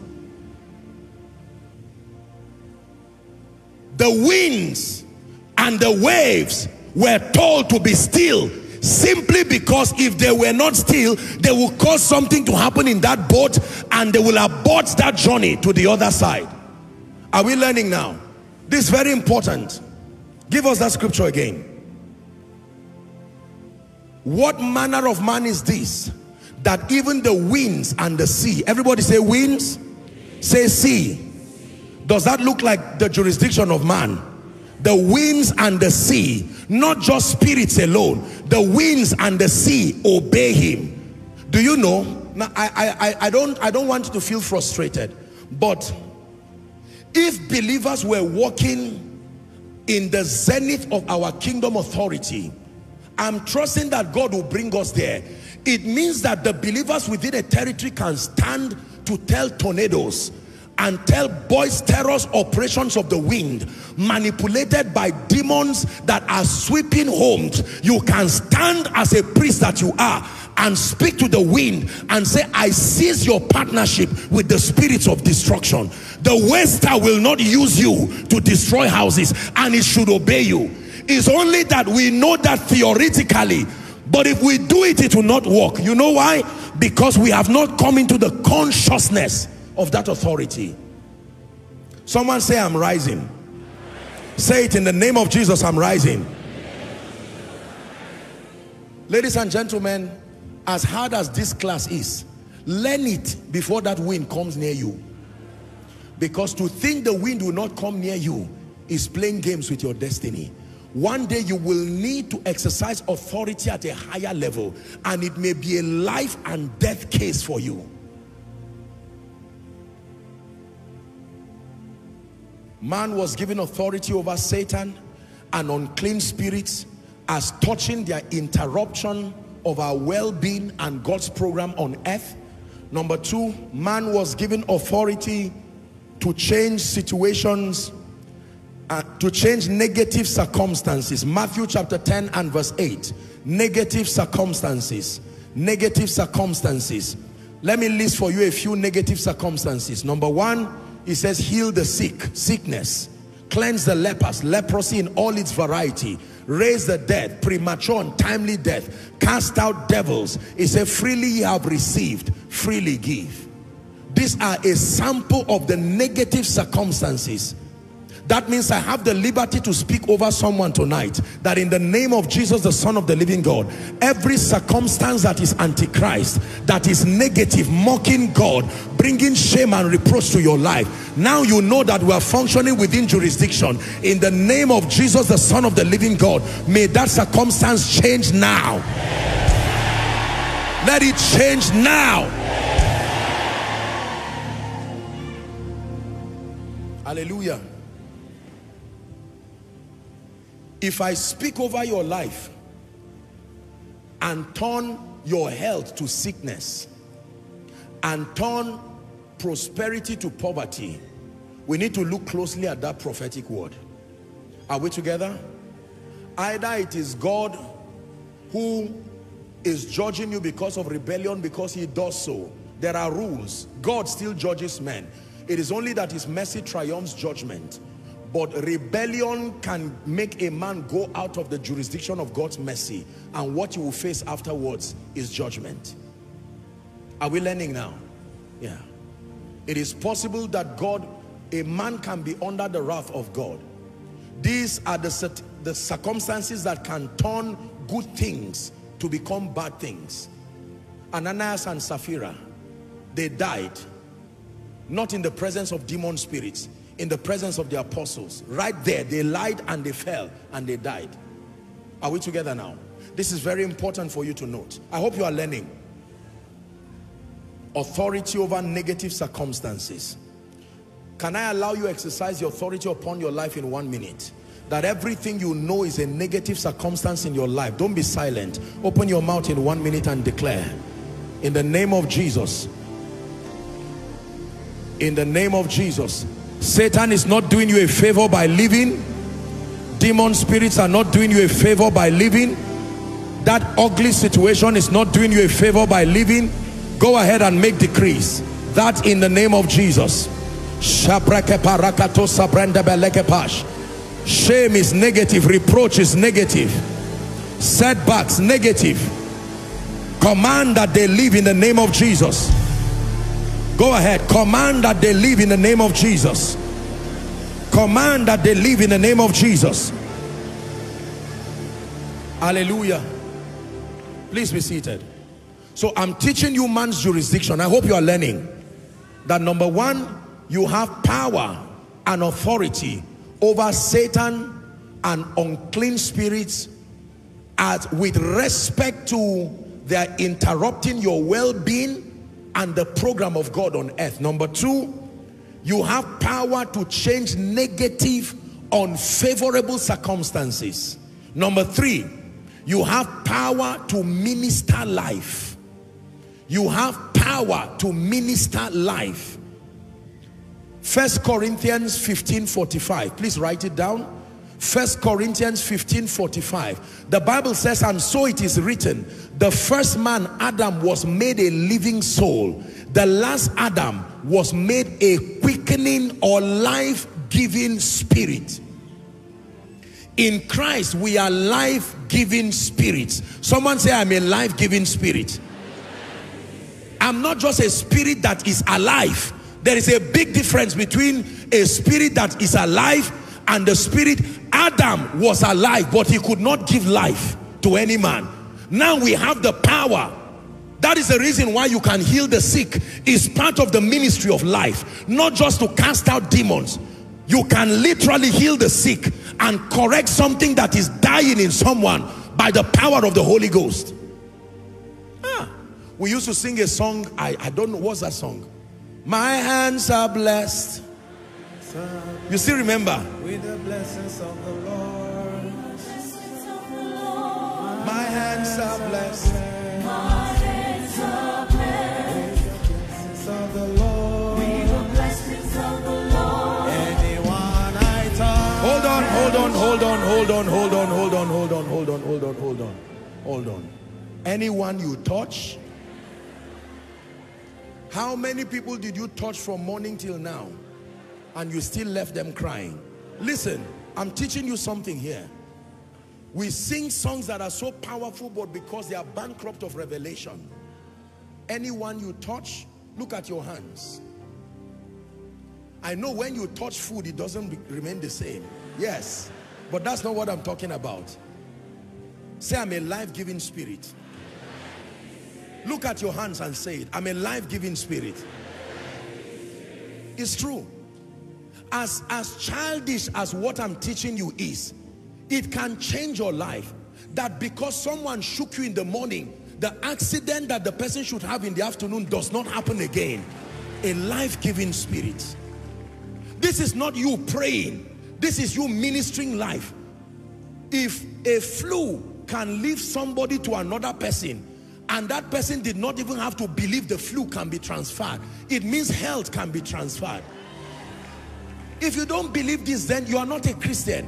If I can transfer sickness, that coronavirus, hello, because you are standing near someone and you look at the person and maybe you sneezed, the person does not even know what transaction has happened.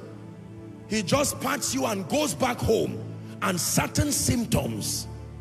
So signs can follow men. That is the same way someone comes to your house. Maybe that person has been appointed unto death, but he sat on your chair. This is not idol worship, it's consciousness. I'm a life-giving spirit, that the life of God drips like rain all over me. It's true. Life. The opening of my mouth is not only information, life. That if I stretch my hands, it is life I'm ministering to you. Life, not just over sickness. Someone say life. Say it, say life. Lay your hands on yourself, say life.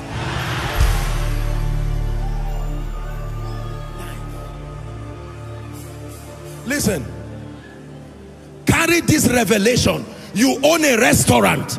My hands are making that rice. I'm not just giving people food.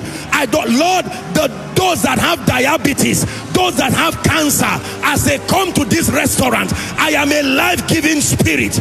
I minister life. Someone shout it, say life. Listen, now, I'm not saying you should practice it. I know it has been abused in the body of Christ.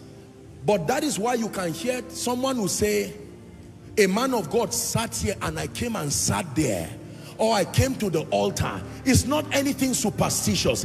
It's that those who carry this consciousness, the realm of the spirit respects their consciousness. Listen, I tell you the truth and I lie not. I've had people who sat in places where I sat down for meetings. Many people sat there, but someone like the woman with the issue of blood will say, Lord, I recognize that part of the authority you gave man is the power to share life, to literally, like you can, listen, science have taught you, can you not share a recharge card? Talk to me. I can have 1,000 naira recharge card and I can see you in need. Out of compassion, I can share 500, and without our phones touching themselves, you will receive it. That means I can minister life to someone in Lagos. I can minister life to someone on the internet watching now. I speak life to you. Life in the name of Jesus. Listen, do you know what life is? Life does not just mean breathing in and out. Life means whatever makes for dignity is called life. Whatever makes for sustenance is called life. Whatever makes for ease is called life. So when I call you a life-giving spirit, I don't just mean you are a healing spirit. I mean your presence makes for continuity. There are some of you who will receive jobs, not because you need the job, but that company is dying and God needs a life-giving spirit to be introduced in that office. Because 1 month without a life-giving spirit, that corporation will go down and God will send you there. Someone say life. I'm teaching you power and authority. Listen, next week is miracle service. This is what gives us the audacity. That's why we pray for people. You see that it's not always about binding and casting. The major part of your authority is to give life. Life. Life. Life can translate as financial prosperity. Yes, sir. So anytime someone comes to you and says, I don't know why my life is going down. What is invariably saying is life is leaving me.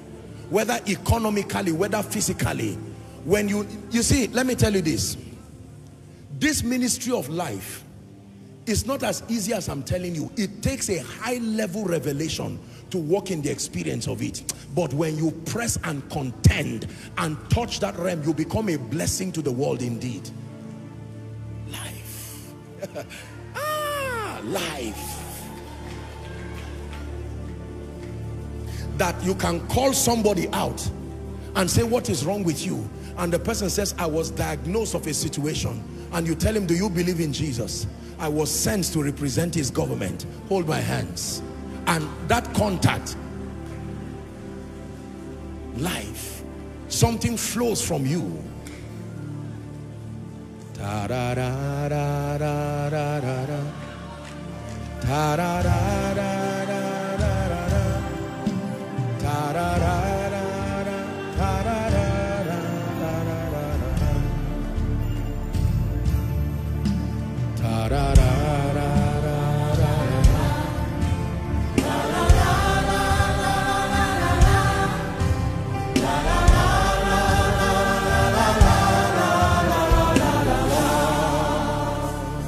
If you can, please hold hands with someone by your left and right in 1 minute. Just pray in tongues in 1 minute. Let the life of God within you find expression to someone. You are receiving both horizontally and vertically. Let the life of God that build up through your prayer altar, let it flow to someone. Pray in the spirit in 1 minute. Let it flow, let it flow. Let it flow, let it flow. Let it flow, let it flow. Go ahead and pray.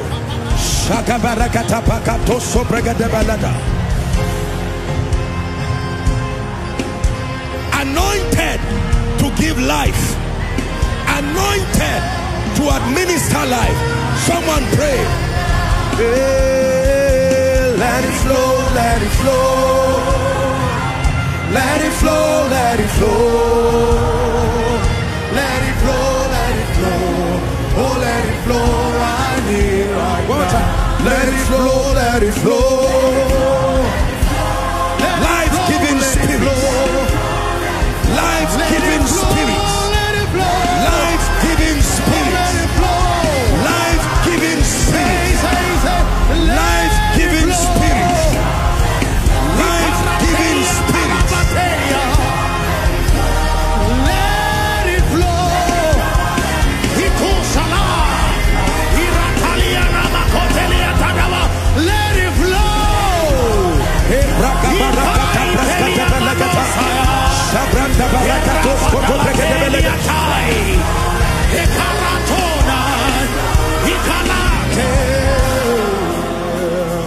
Listen.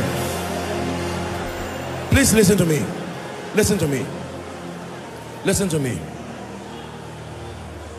One of the greatest ways to be a life-giving spirit is to be a giver.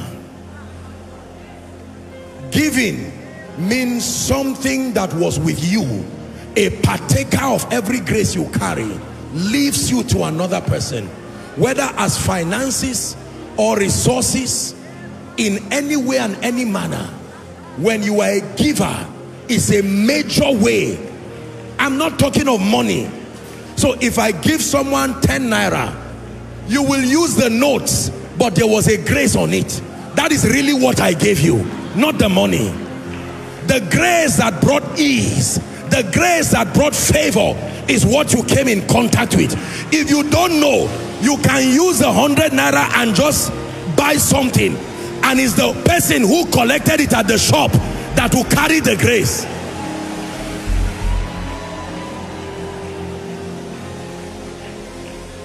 Let it flow, let it flow. Let it flow, let it flow. Let it flow, let it flow.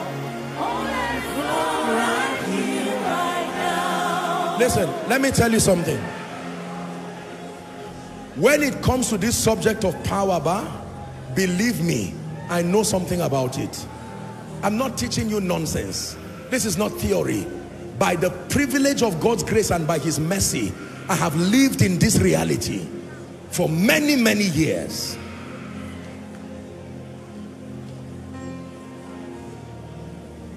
Power over Satan, power over unclean spirits as they attempt to interrupt your well-being and God's program. Number two, power to change, manipulate negative circumstances in your life and the life of others. But in all your manifesting power, know that a major part of that assignment is to be a life-giving spirit. Say that after me. Life-giving spirit. One more time. Life-giving spirit. A preacher is a life-giving spirit. A medical practitioner who is a kingdom person is not just a healer like a ritualist or a traditional person. A life-giving spirit. Look at your hands again. Let it flow, let it flow. Hey. Let it flow, let it flow. Let it flow, let it flow. Oh, let it flow right here. One more time. Right now. Let it flow, let it flow. Let it flow, let it flow. Let it flow, let it flow, let it flow. Lord, let it flow. Oh, let it flow. Please be seated. Are you understanding my teaching so far? Hallelujah. Listen to me. Please look up. Every time you try to manifest authority and power beyond these jurisdictions, it will not work. It will not work. If ever the power of God flows through your life, it is at the assignment of driving away unclean spirits or Satan. It is at the assignment of turning negative antichrist situations in your life and the lives of people, or it is at the assignment of ministering life. This is the threefold jurisdiction of genuine kingdom power. Now, there are many people who crave for impartation. Sadly and respectfully, there are many who keep laying hands on others, but never tell them the jurisdiction of it. So we use power anyhow, and we attract casualties from the realm of the spirit because we are bankrupt of understanding. Before you ever administer the power of God, ask yourself, that situation, is it within this threefold jurisdiction of operation? Is it casting Satan or any unclean spirit If yes, then exercise it with authority. Is it changing negative situations? And how do you know the situations are negative? With respect to what the word of God says should be. There must be a reference, because what you call negative has to be negative indeed. And the only way to verify that it is negative indeed is to verify what God has said. Once it is inconsistent with the character of God as revealed in scripture, once it is inconsistent with God's blueprint for you, it becomes an enemy deserving of your administering power.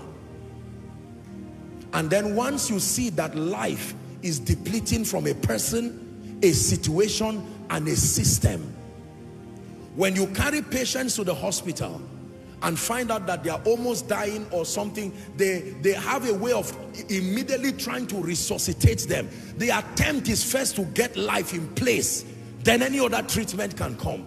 You are a life-giving spirit.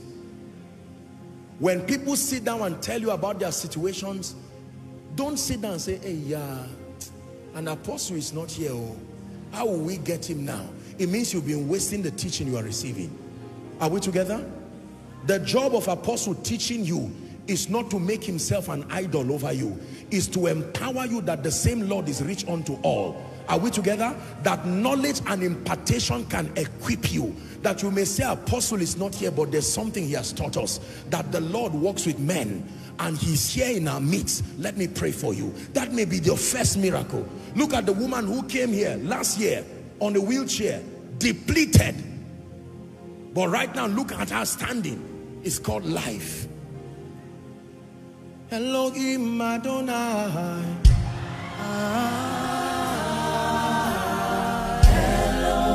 Elohim Adonai.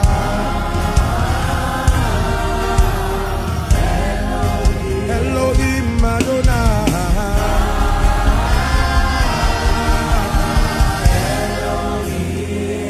Please sit down and write. Let's hurry up. How to manifest kingdom power and authority. I want to show you now the dynamics of manifesting it. Now that you understand the jurisdiction, I want to show you how that power is transmuted through the believer to the circumstance or the area that needs change. Are you ready? The principal channel for releasing power and manifesting authority is through words. Write it down. The principal channel for manifesting, for releasing power and manifesting authority is through words. Mark 11:23. Everybody say words. Verily I say unto you, that whosoever shall say, everybody say shall say. Walk with me, say shall say. Whosoever shall say to this mountain. You would think because it's a mountain, it never said whoever shall push this mountain. Shall say, be thou removed and cast into the sea, and shall not doubt in his heart, but shall believe that those things which he saith shall come to pass. He shall have whatsoever he saith. Ecclesiastes 8 and verse 4. Words. You cannot walk in kingdom power and authority if you do not understand the power that is embedded in words. Words are conveyors. Words are like trays. They carry spiritual possibilities. Read with me. 8 and verse 4. Ecclesiastes 1, 2, read. Where the word, there is power. Stop there. One more time. Where the word of a king is, there is. The Bible says in Revelation chapter 5 and verse 10 that we have been made unto our God kings and priests, and that we shall reign on earth. We have been made unto our God kings and priests, and that we shall reign upon the earth. Now the Bible says where the word of a king is. It didn't say where the word of a human being is. You have been speaking like a human being. It is the reason why nothing will happen. The day you speak like royalty, you see that now. Where the word of a king is, there is power. When kings give commands, it happens as they have said.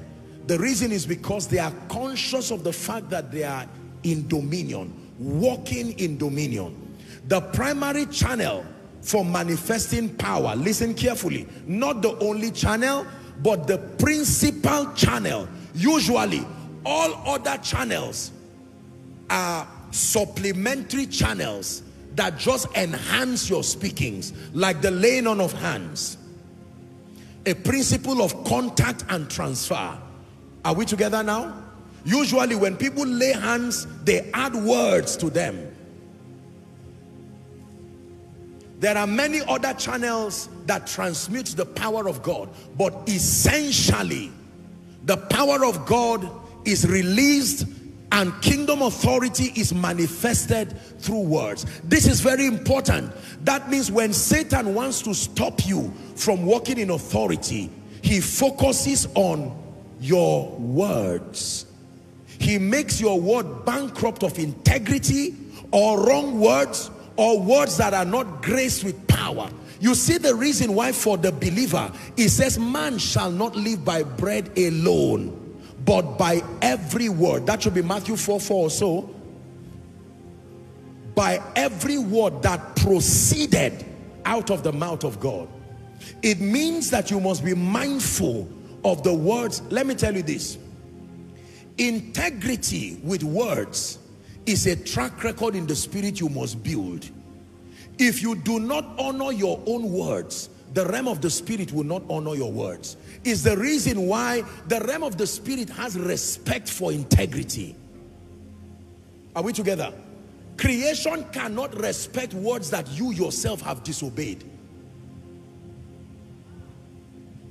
You build authority among many ways by trusting God to become a person of integrity. Comes from the word integer.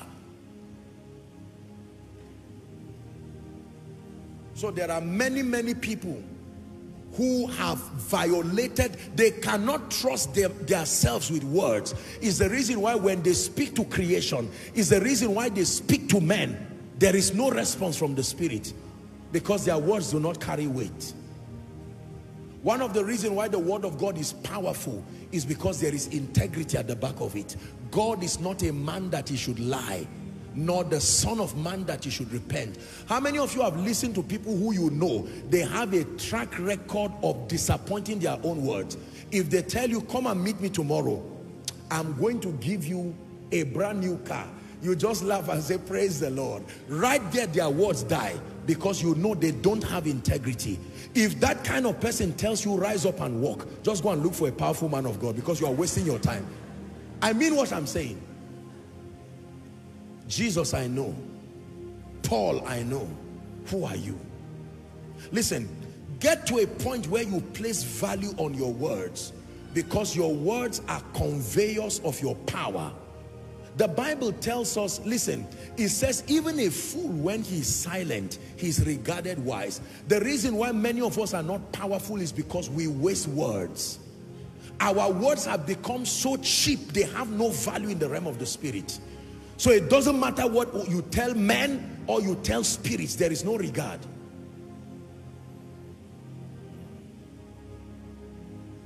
My heart is inditing a good matter. Yea, I speak of excellent things. It says, my tongue is the pen of a ready writer. My tongue is the pen of a ready writer. If I open my mouth, I'm imprinting something on the destinies of men. Listen, through dominion and power, how many of you know that there are certain diplomatic people across the globe, even the most careless of their words can implicate the nation? If they make a mistake and say something they did not intend, there are professionals who are hired to interpret what certain diplomats say, because it is believed they've been so trained. If America as a nation today makes a certain statement, either through their Secretary of State or any of the people there, do you know that even if it's a mistake, you will have to face it? But people can take them by their word and say, you said this. May you get to a point where the realm of the spirit respects your words. That when you tell a demon spirit, go, you really mean go. You are not just saying go to mean I am afraid. For I am a man under authority. I say unto one, go, and he goeth. I say unto one, come, and he comes. I say unto one, do this, and he does it. Jesus, you are also a man under authority. Speak the word only. Verse 8. Speak the word only. Speak the word only. Release your power by speaking the word. Manifest your authority by speaking the word. I've seen the power of God a bit in my life, and I am amazed how things can become quiet and organized until faith-filled words begin to come.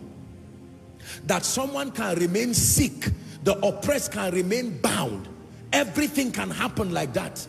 But when the Rhema word comes from the throne, immediately it begins to address the issues of concern, and you find out someone will tell you the pain is gone, can't feel it again. That you send words ahead of people. Listen, do you know that if you come to church and live with words, it's like a man who went to fish and left with a net full of fish? There are souvenirs, spiritual souvenirs that you carry after every service, but because many of us do not value words, we throw them away. That word I've heard, it's nice, and we throw them away, and we go back home empty, nothing to run with. Listen, let me tell you the truth. When I studied this, I found afresh again the secrets of our fathers in the gospel. There were men who respected, and they still respect words. Are we together? So our father in the Lord, for instance, Baba Debo will say, there's someone here, the Lord said I should tell you by so and so, and you hear people shouting amen. Sometimes you see them shout amen like it does not make sense until you see what follows. Because God confirms the counsel of his messengers. If it is God that has inspired what you are saying, inspired by the word of God, the Lord walks with you, confirming the words with power. Listen to me. If you are a man of God here, I want you to listen very carefully. If the only thing you bring to the altar is an intelligent lecture, people are going to be frustrated. End time ministry is power ministry, and I've defined for you power. There are many people who fall down and stand up and there was no power that happened there. That as you speak to men, the words come with such an energy, it penetrates to the physical realm, goes to the realm of the spirit, begins to correct things in their lives. They get up and walk out of church and they return back with testimonies. Pastor said this. This man of God said this. He said to me, you are blessed.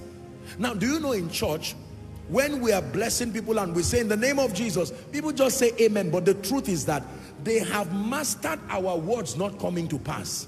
It's just that they want to be polite on us. But the truth is that they don't believe it. When we say in the name of Jesus, you are blessed. Amen. Amen in Jesus' name. When those words really come to pass, you will crave it. If you can't find the man of God, you will listen to that message again and shout amen with the same energy you used while you were in church. My commitment as a man of God is to keep staying with God, enriching myself with his presence, growing in the word, and getting to a point where, like Samuel, my words will not fall to the ground. That if I stretch my hands and I speak over you and say let the gates open, that truly the realm of the spirit will honor those words and you will see the gates open. You know how much of a blessing you will be when you are like that? Oh, kings will entreat your favor and they will say like Jesus, speak the word only. Sir, we are in a situation right now. Can you speak the word only? You are about to board a flight and they tell you someone's life is collapsing, and you say in the name of Jesus, you remember this sermon, I am a life-giving spirit. That is a negative situation. In the mighty name of Jesus, I decree and declare that the Lord sends helpers of destiny, and as soon as that call is over, someone just calls and says, I don't know, but I just felt like calling you. Nobody feels like calling. It's a programming in the spirit. Felt like calling you in this wicked world? No, sir. Jehovah will be your everlasting light. He'll be your glory, your strength and your sight. The light of the moon will be like the light of the sun, and the light of the sun will shine 7 times as bright. Listen, I raised that song because someone, you came to church at a level in the spirit, but you do not even know what is happening to you. There is an ascendance in the spirit. You will go back to that meeting. You will go back to that crusade. You will go back to that prayer meeting, and the only thing you will see is fire like you have never seen before. Such an effulgence of power that you will tell the sick, in the name of Jesus Christ, be healed, and you will think they are lying. I checked it. The issue of blood is gone. I checked it. The migraine is gone. The medical verdict has been changed. Then you don't just brag. You remember my lecture. The kingdom has come. That you are manifesting superior authority. Do you know, you'll get to a point where you gain mastery. You gain mastery that you have invested words like an atmosphere, to a point that it's not only your mouth that speaks, even your atmosphere speaks. When you step into a place without you opening your mouth, the words that you have invested will keep creating changes. That's why you can see that someone will step into a place, and without actively opening his mouth, certain things begin to happen. And I'm not just talking of falling down again and standing up. I'm talking of genuine changes. I made a covenant with God, and I still keep praying till now, that I will never, that nobody should meet me twice to be blessed. Twice. It's a journey, but it's my commitment that I get to a point where if I meet you once under God and I actually speak to you, you can go back rejoicing. Your hunger can take you there. Listen to my teaching, come up hither. Hunger and thirst, part 1. When men become hungry and thirsty, they can press into the things of God. Listen, don't allow anybody make you camp around spiritual mediocrity. There are virgin dimensions in the spirit. You can press onto and carry power and demonstrate genuine authority upon the earth. Not theoretical authority. Not saying things and shouting and making noise. Potent power with results following. If you had any prayer group here, any prophetic ministry, any prayer ministry, any evangelical ministry, any apostolic ministry, any kind of ministry, this message is more important for you. Go back and flog it and say, powerless ministry must die in my life. Powerless ministry must die. I can't come and be wasting the time of God's people. Oh, God will do it. Oh, God will lift you. Oh, God, shout amen. And at the end of it, grace after grace. The end time church is hungry and desperate. And if you will not be a transmuter of life, I tell you, a time will come you will be frustrated. Did you hear what I said?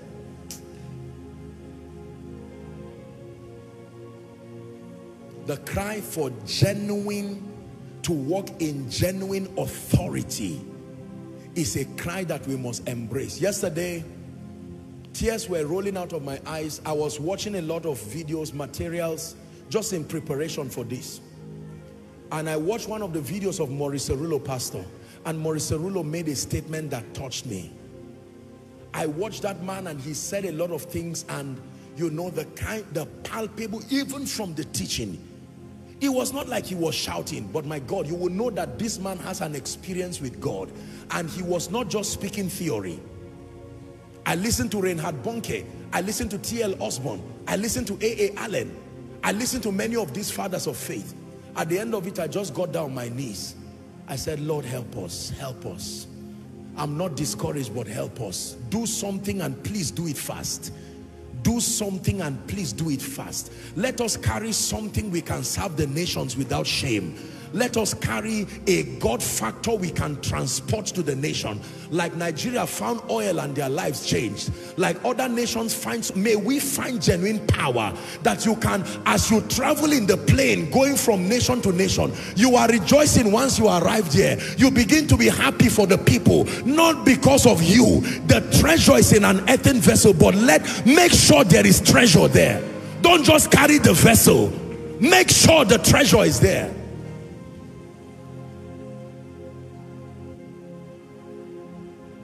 Make sure the treasure is there. That when you lay hands on someone, you are not just laying empty hands.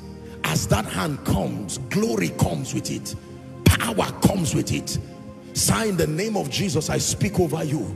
May my God rewrite your story. May my God lift you. And you are not just speaking empty words. The realm of the spirit is what is really shouting that amen. That man stands up and you are proclaimed a climate of favor, a climate of grace, a climate of victory. The person goes back to the same person who was oppressing him. And he says, I don't know what, but the Spirit of God says you should just stay in the house. Don't pay rent again. Stay until the day you have your own house. Then he returns back to you and says, what happened? You tell him, let me explain to you. There are things men cannot do, but there are things the power of God can do. Words. Words. Don't be careless with your words. Don't speak empty words.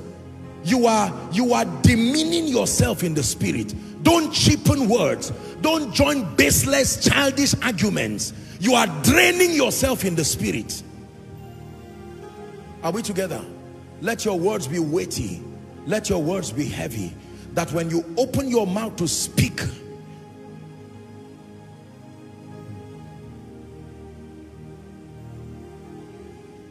let the sick be healed. Let the oppressed be healed. You speak over people as they lift their hands shouting amen. Let it not just be that it's just church ritual, but that they are actually receiving something.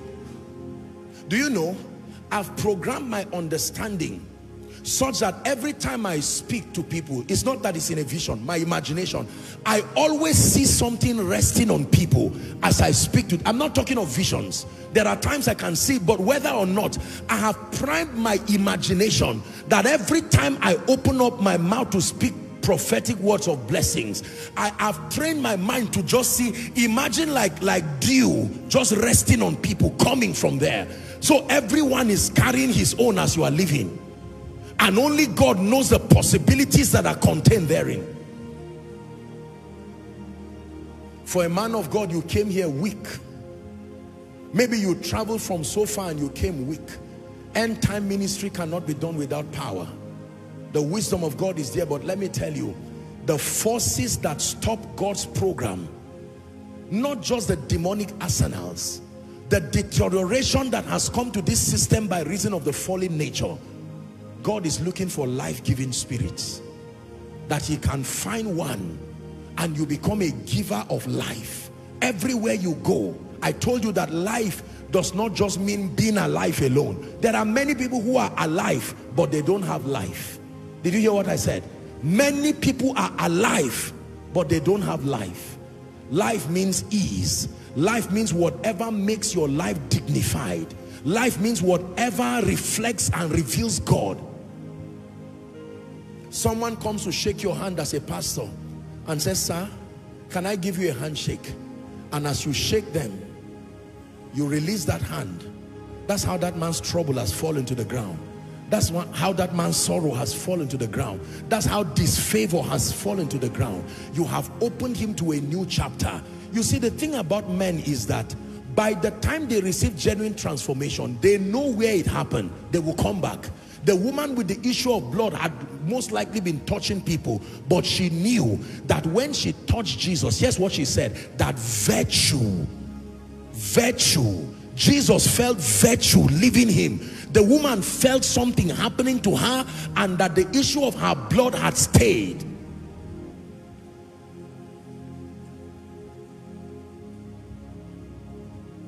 Let's wrap up. What is the assignment of power and authority? Write this down. What is the assignment of power and authority? 4 scriptures. John 1, 6 and 7.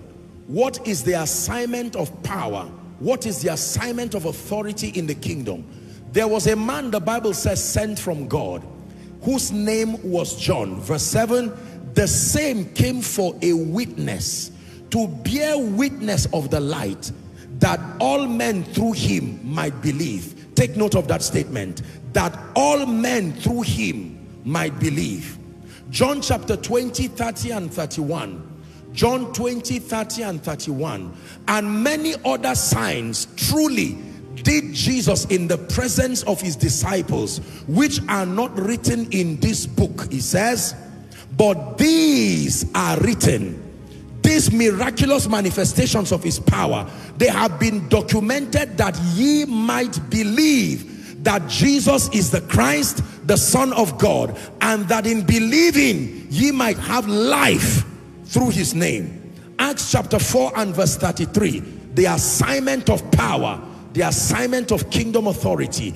And with great power gave the apostles witness of the resurrection of the Lord Jesus, and great grace was upon them all. Matthew 6 and verse 10, final scripture. Matthew 6 and verse 10, thy kingdom come, thy will be done, thy will be enforced in earth as it is in heaven.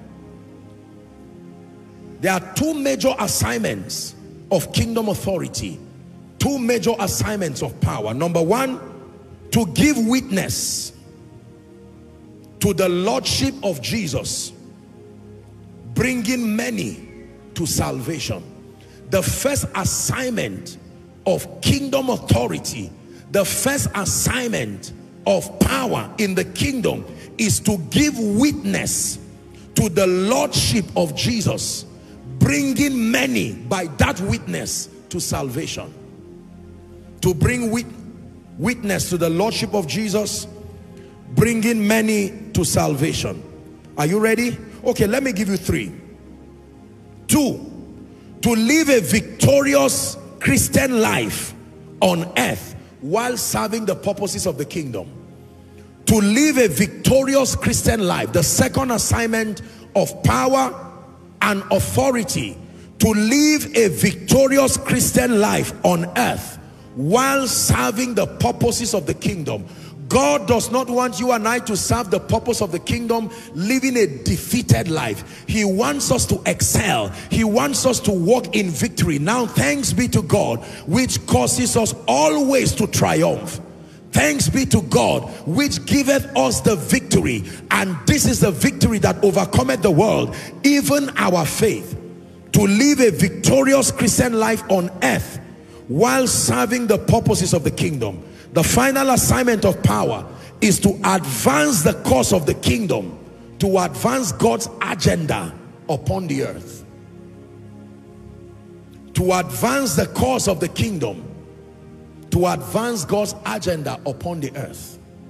One last time, the assignment of kingdom authority and power, to give witness to the lordship of Jesus, bringing many, not few, many to salvation.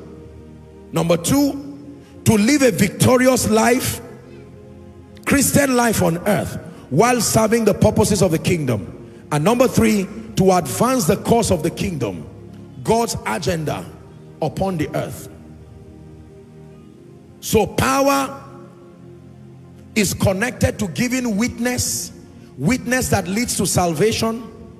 Power is connected to living a victorious life, and power is connected to kingdom advance, kingdom come. Anything that is within this jurisdiction is the assignment of power. Ladies and gentlemen, listen to me very carefully. The days that are before us right now are days that will require walking and manifesting in kingdom authority.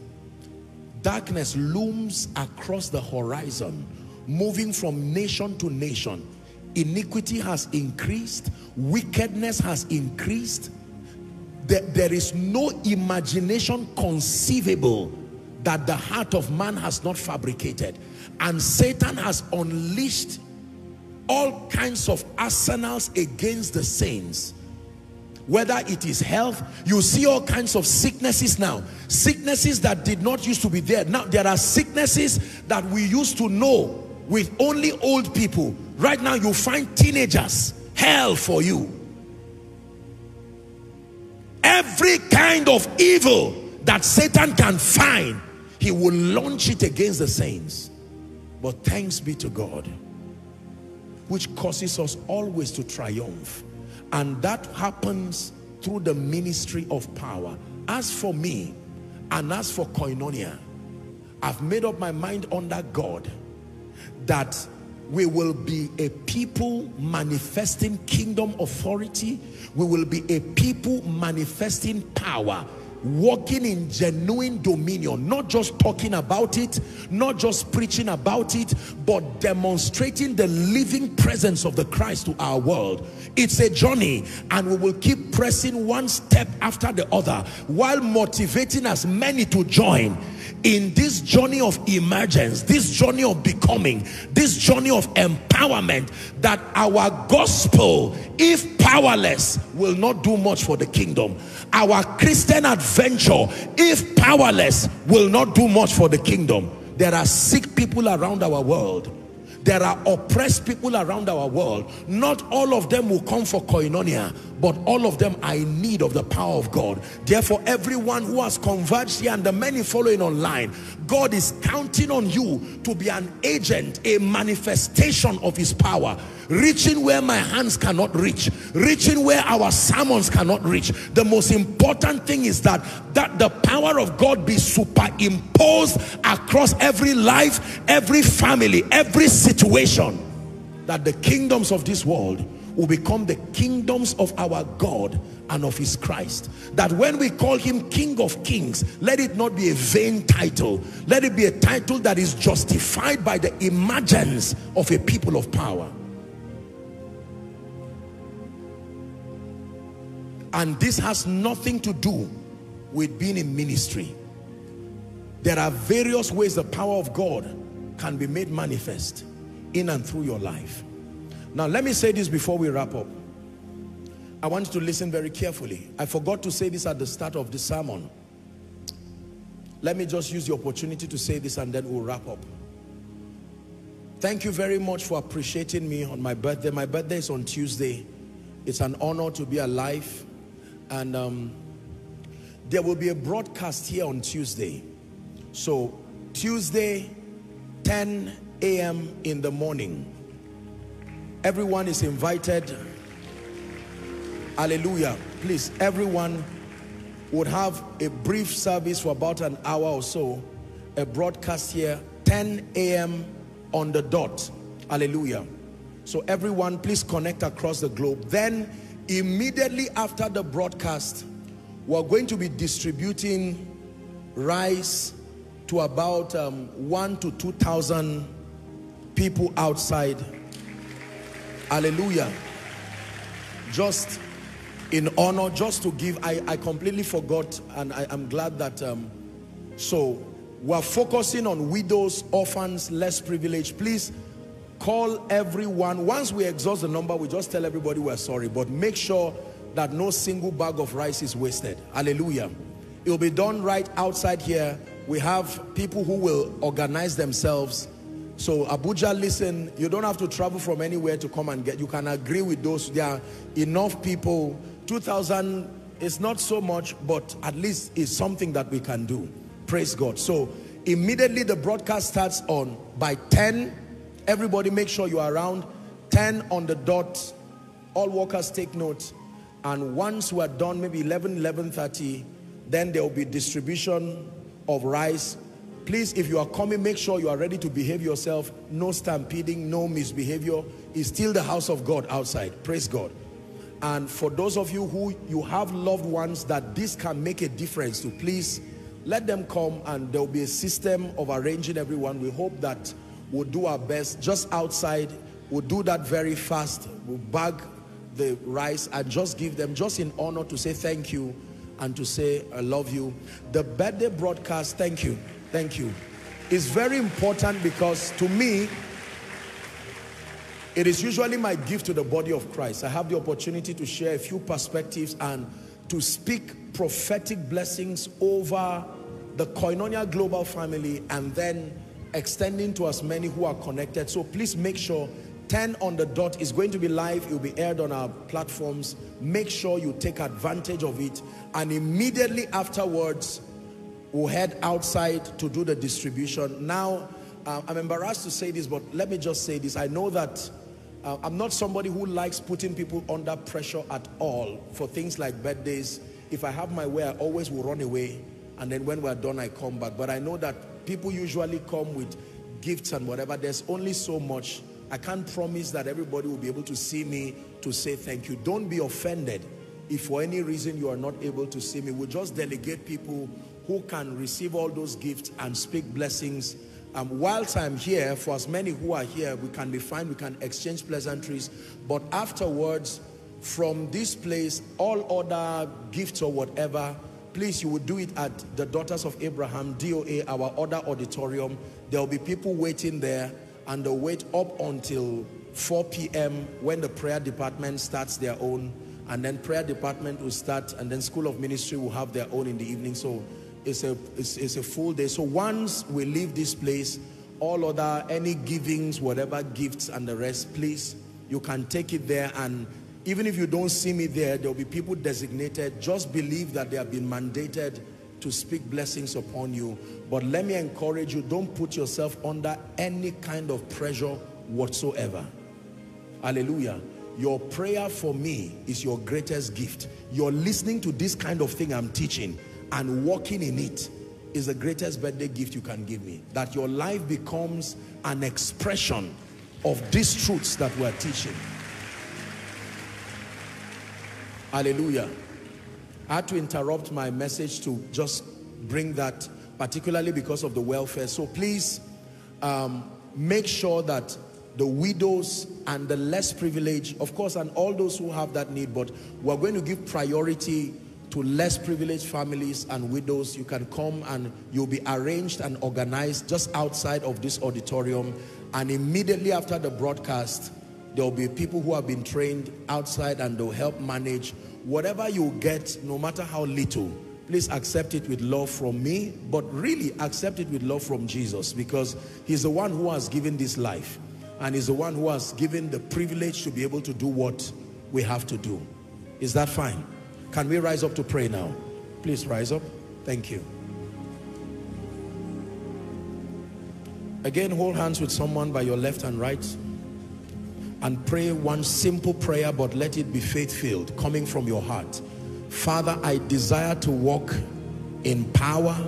I desire to walk in authority. Go ahead and pray. And grace me with power from on high. Grant me the revelation and the encounter that brings me into the experience of authority. Someone pray.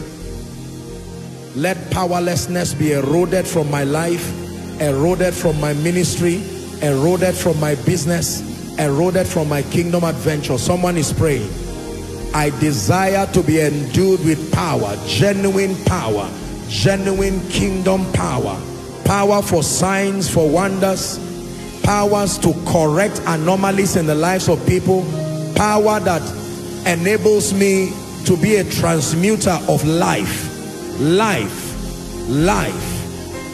that my world becomes a better place because I am a Christian.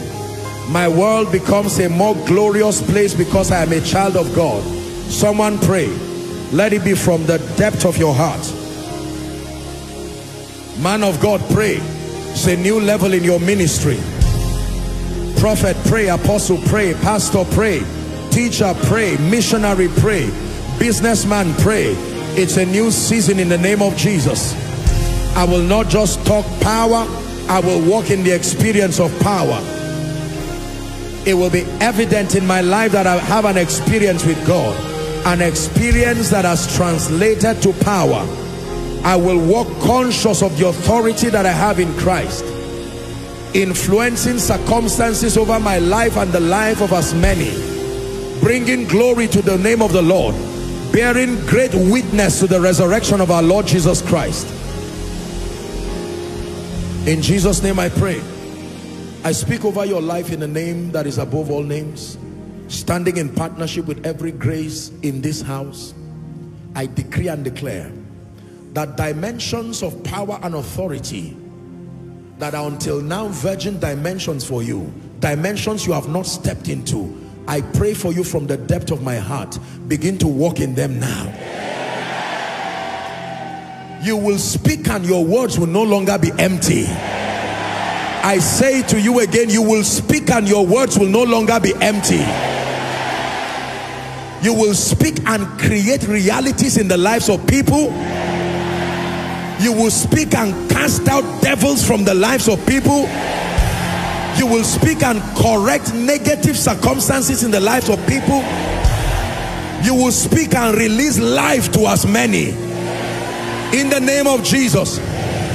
Where there is darkness, as soon as you step in there, let there be light.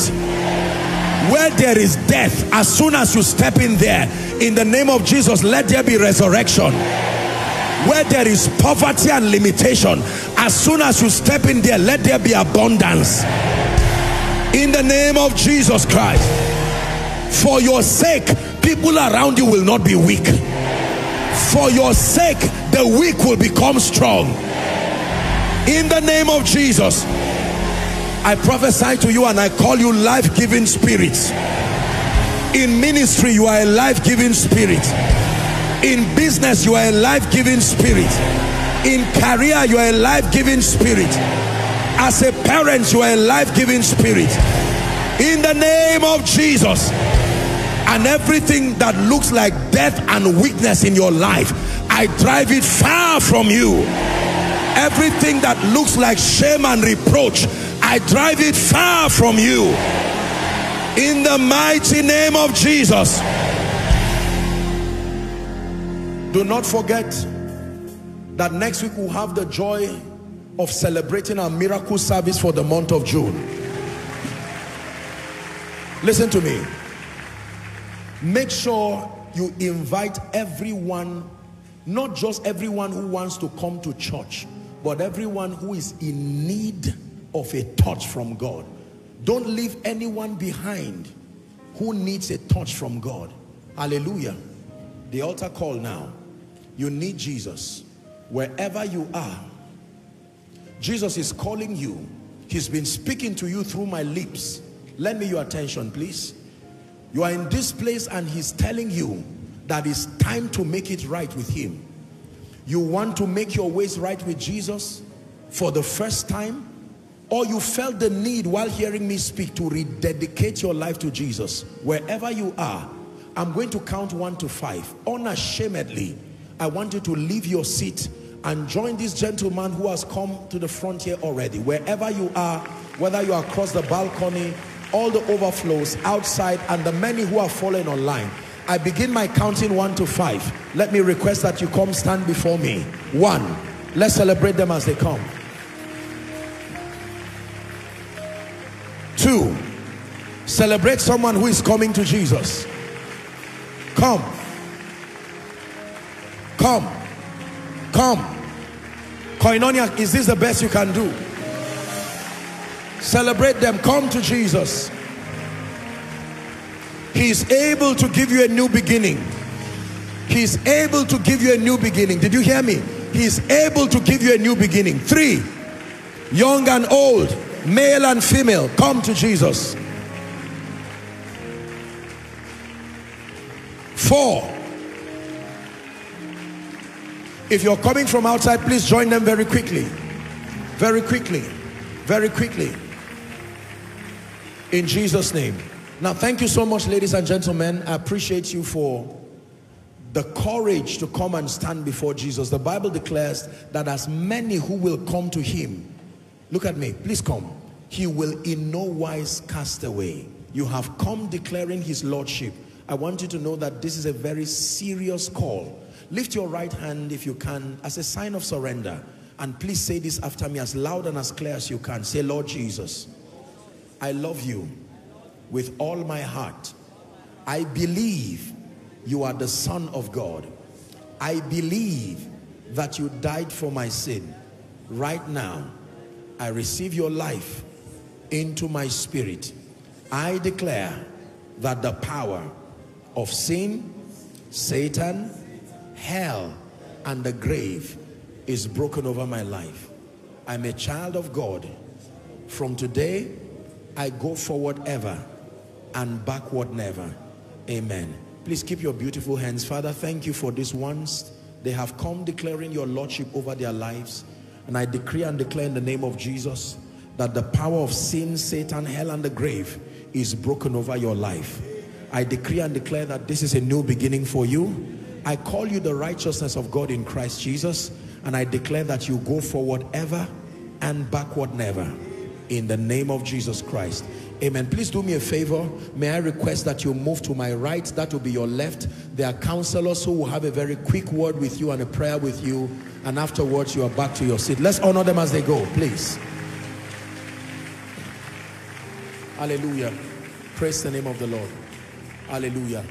Pastor, thank you so much. Again, you and your dear wife, we really honor your presence. Let's give them a big God bless you.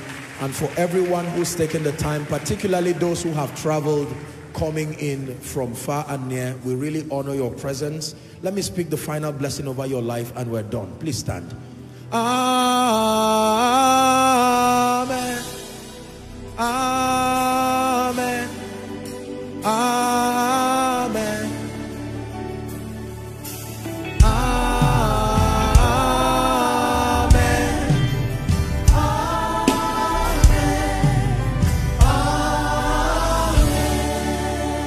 Let this week beginning be the best week you've had yet. I said let it be the best week you've had yet. Let favor go before you. Let grace go before you. Let mercy go before you. It will be good news from Sunday to Sunday. I say it again, it will be good news from Sunday to Sunday. I declare that no weapon fashioned against you will prosper, and that every tongue that rises up against you will go down for your sake. In the name of Jesus, I declare that your love for Jesus remains on fire. Your passion for the word remains on fire. Your passion for prayer remains on fire. In the name of Jesus, I call you a life-giving spirit. Through your hands, many will come to Jesus. Through your words, many will be healed. In the name of Jesus Christ, the good news you've been waiting for, may it manifest this week. I say it again, the good news you've been praying for, may it manifest this week. In the name of Jesus, men will run over themselves to help you. In the name of Jesus, go in peace and be led forth with joy. For in Jesus' name we pray. Together let's share the grace in fellowship. The grace of our Lord Jesus Christ, the love of God, the sweet fellowship of the Holy Spirit abide with us now and forevermore. Amen. Surely goodness and mercy shall follow us all the days of our lives as we dwell in the house of the Lord forever and ever. Amen. God bless you. See you on Tuesday.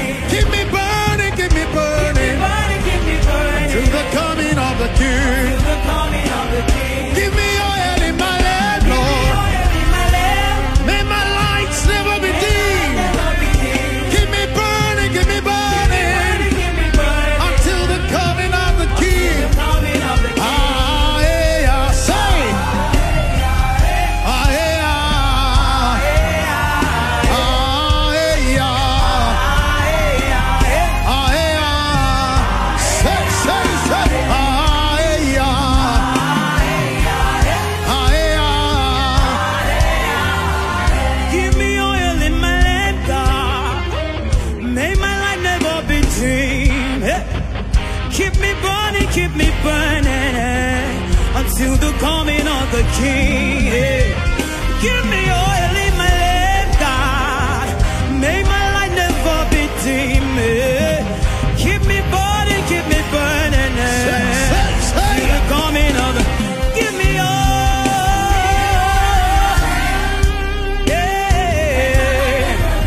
Keep me burning, keep me burning. Till the coming of the King. Give me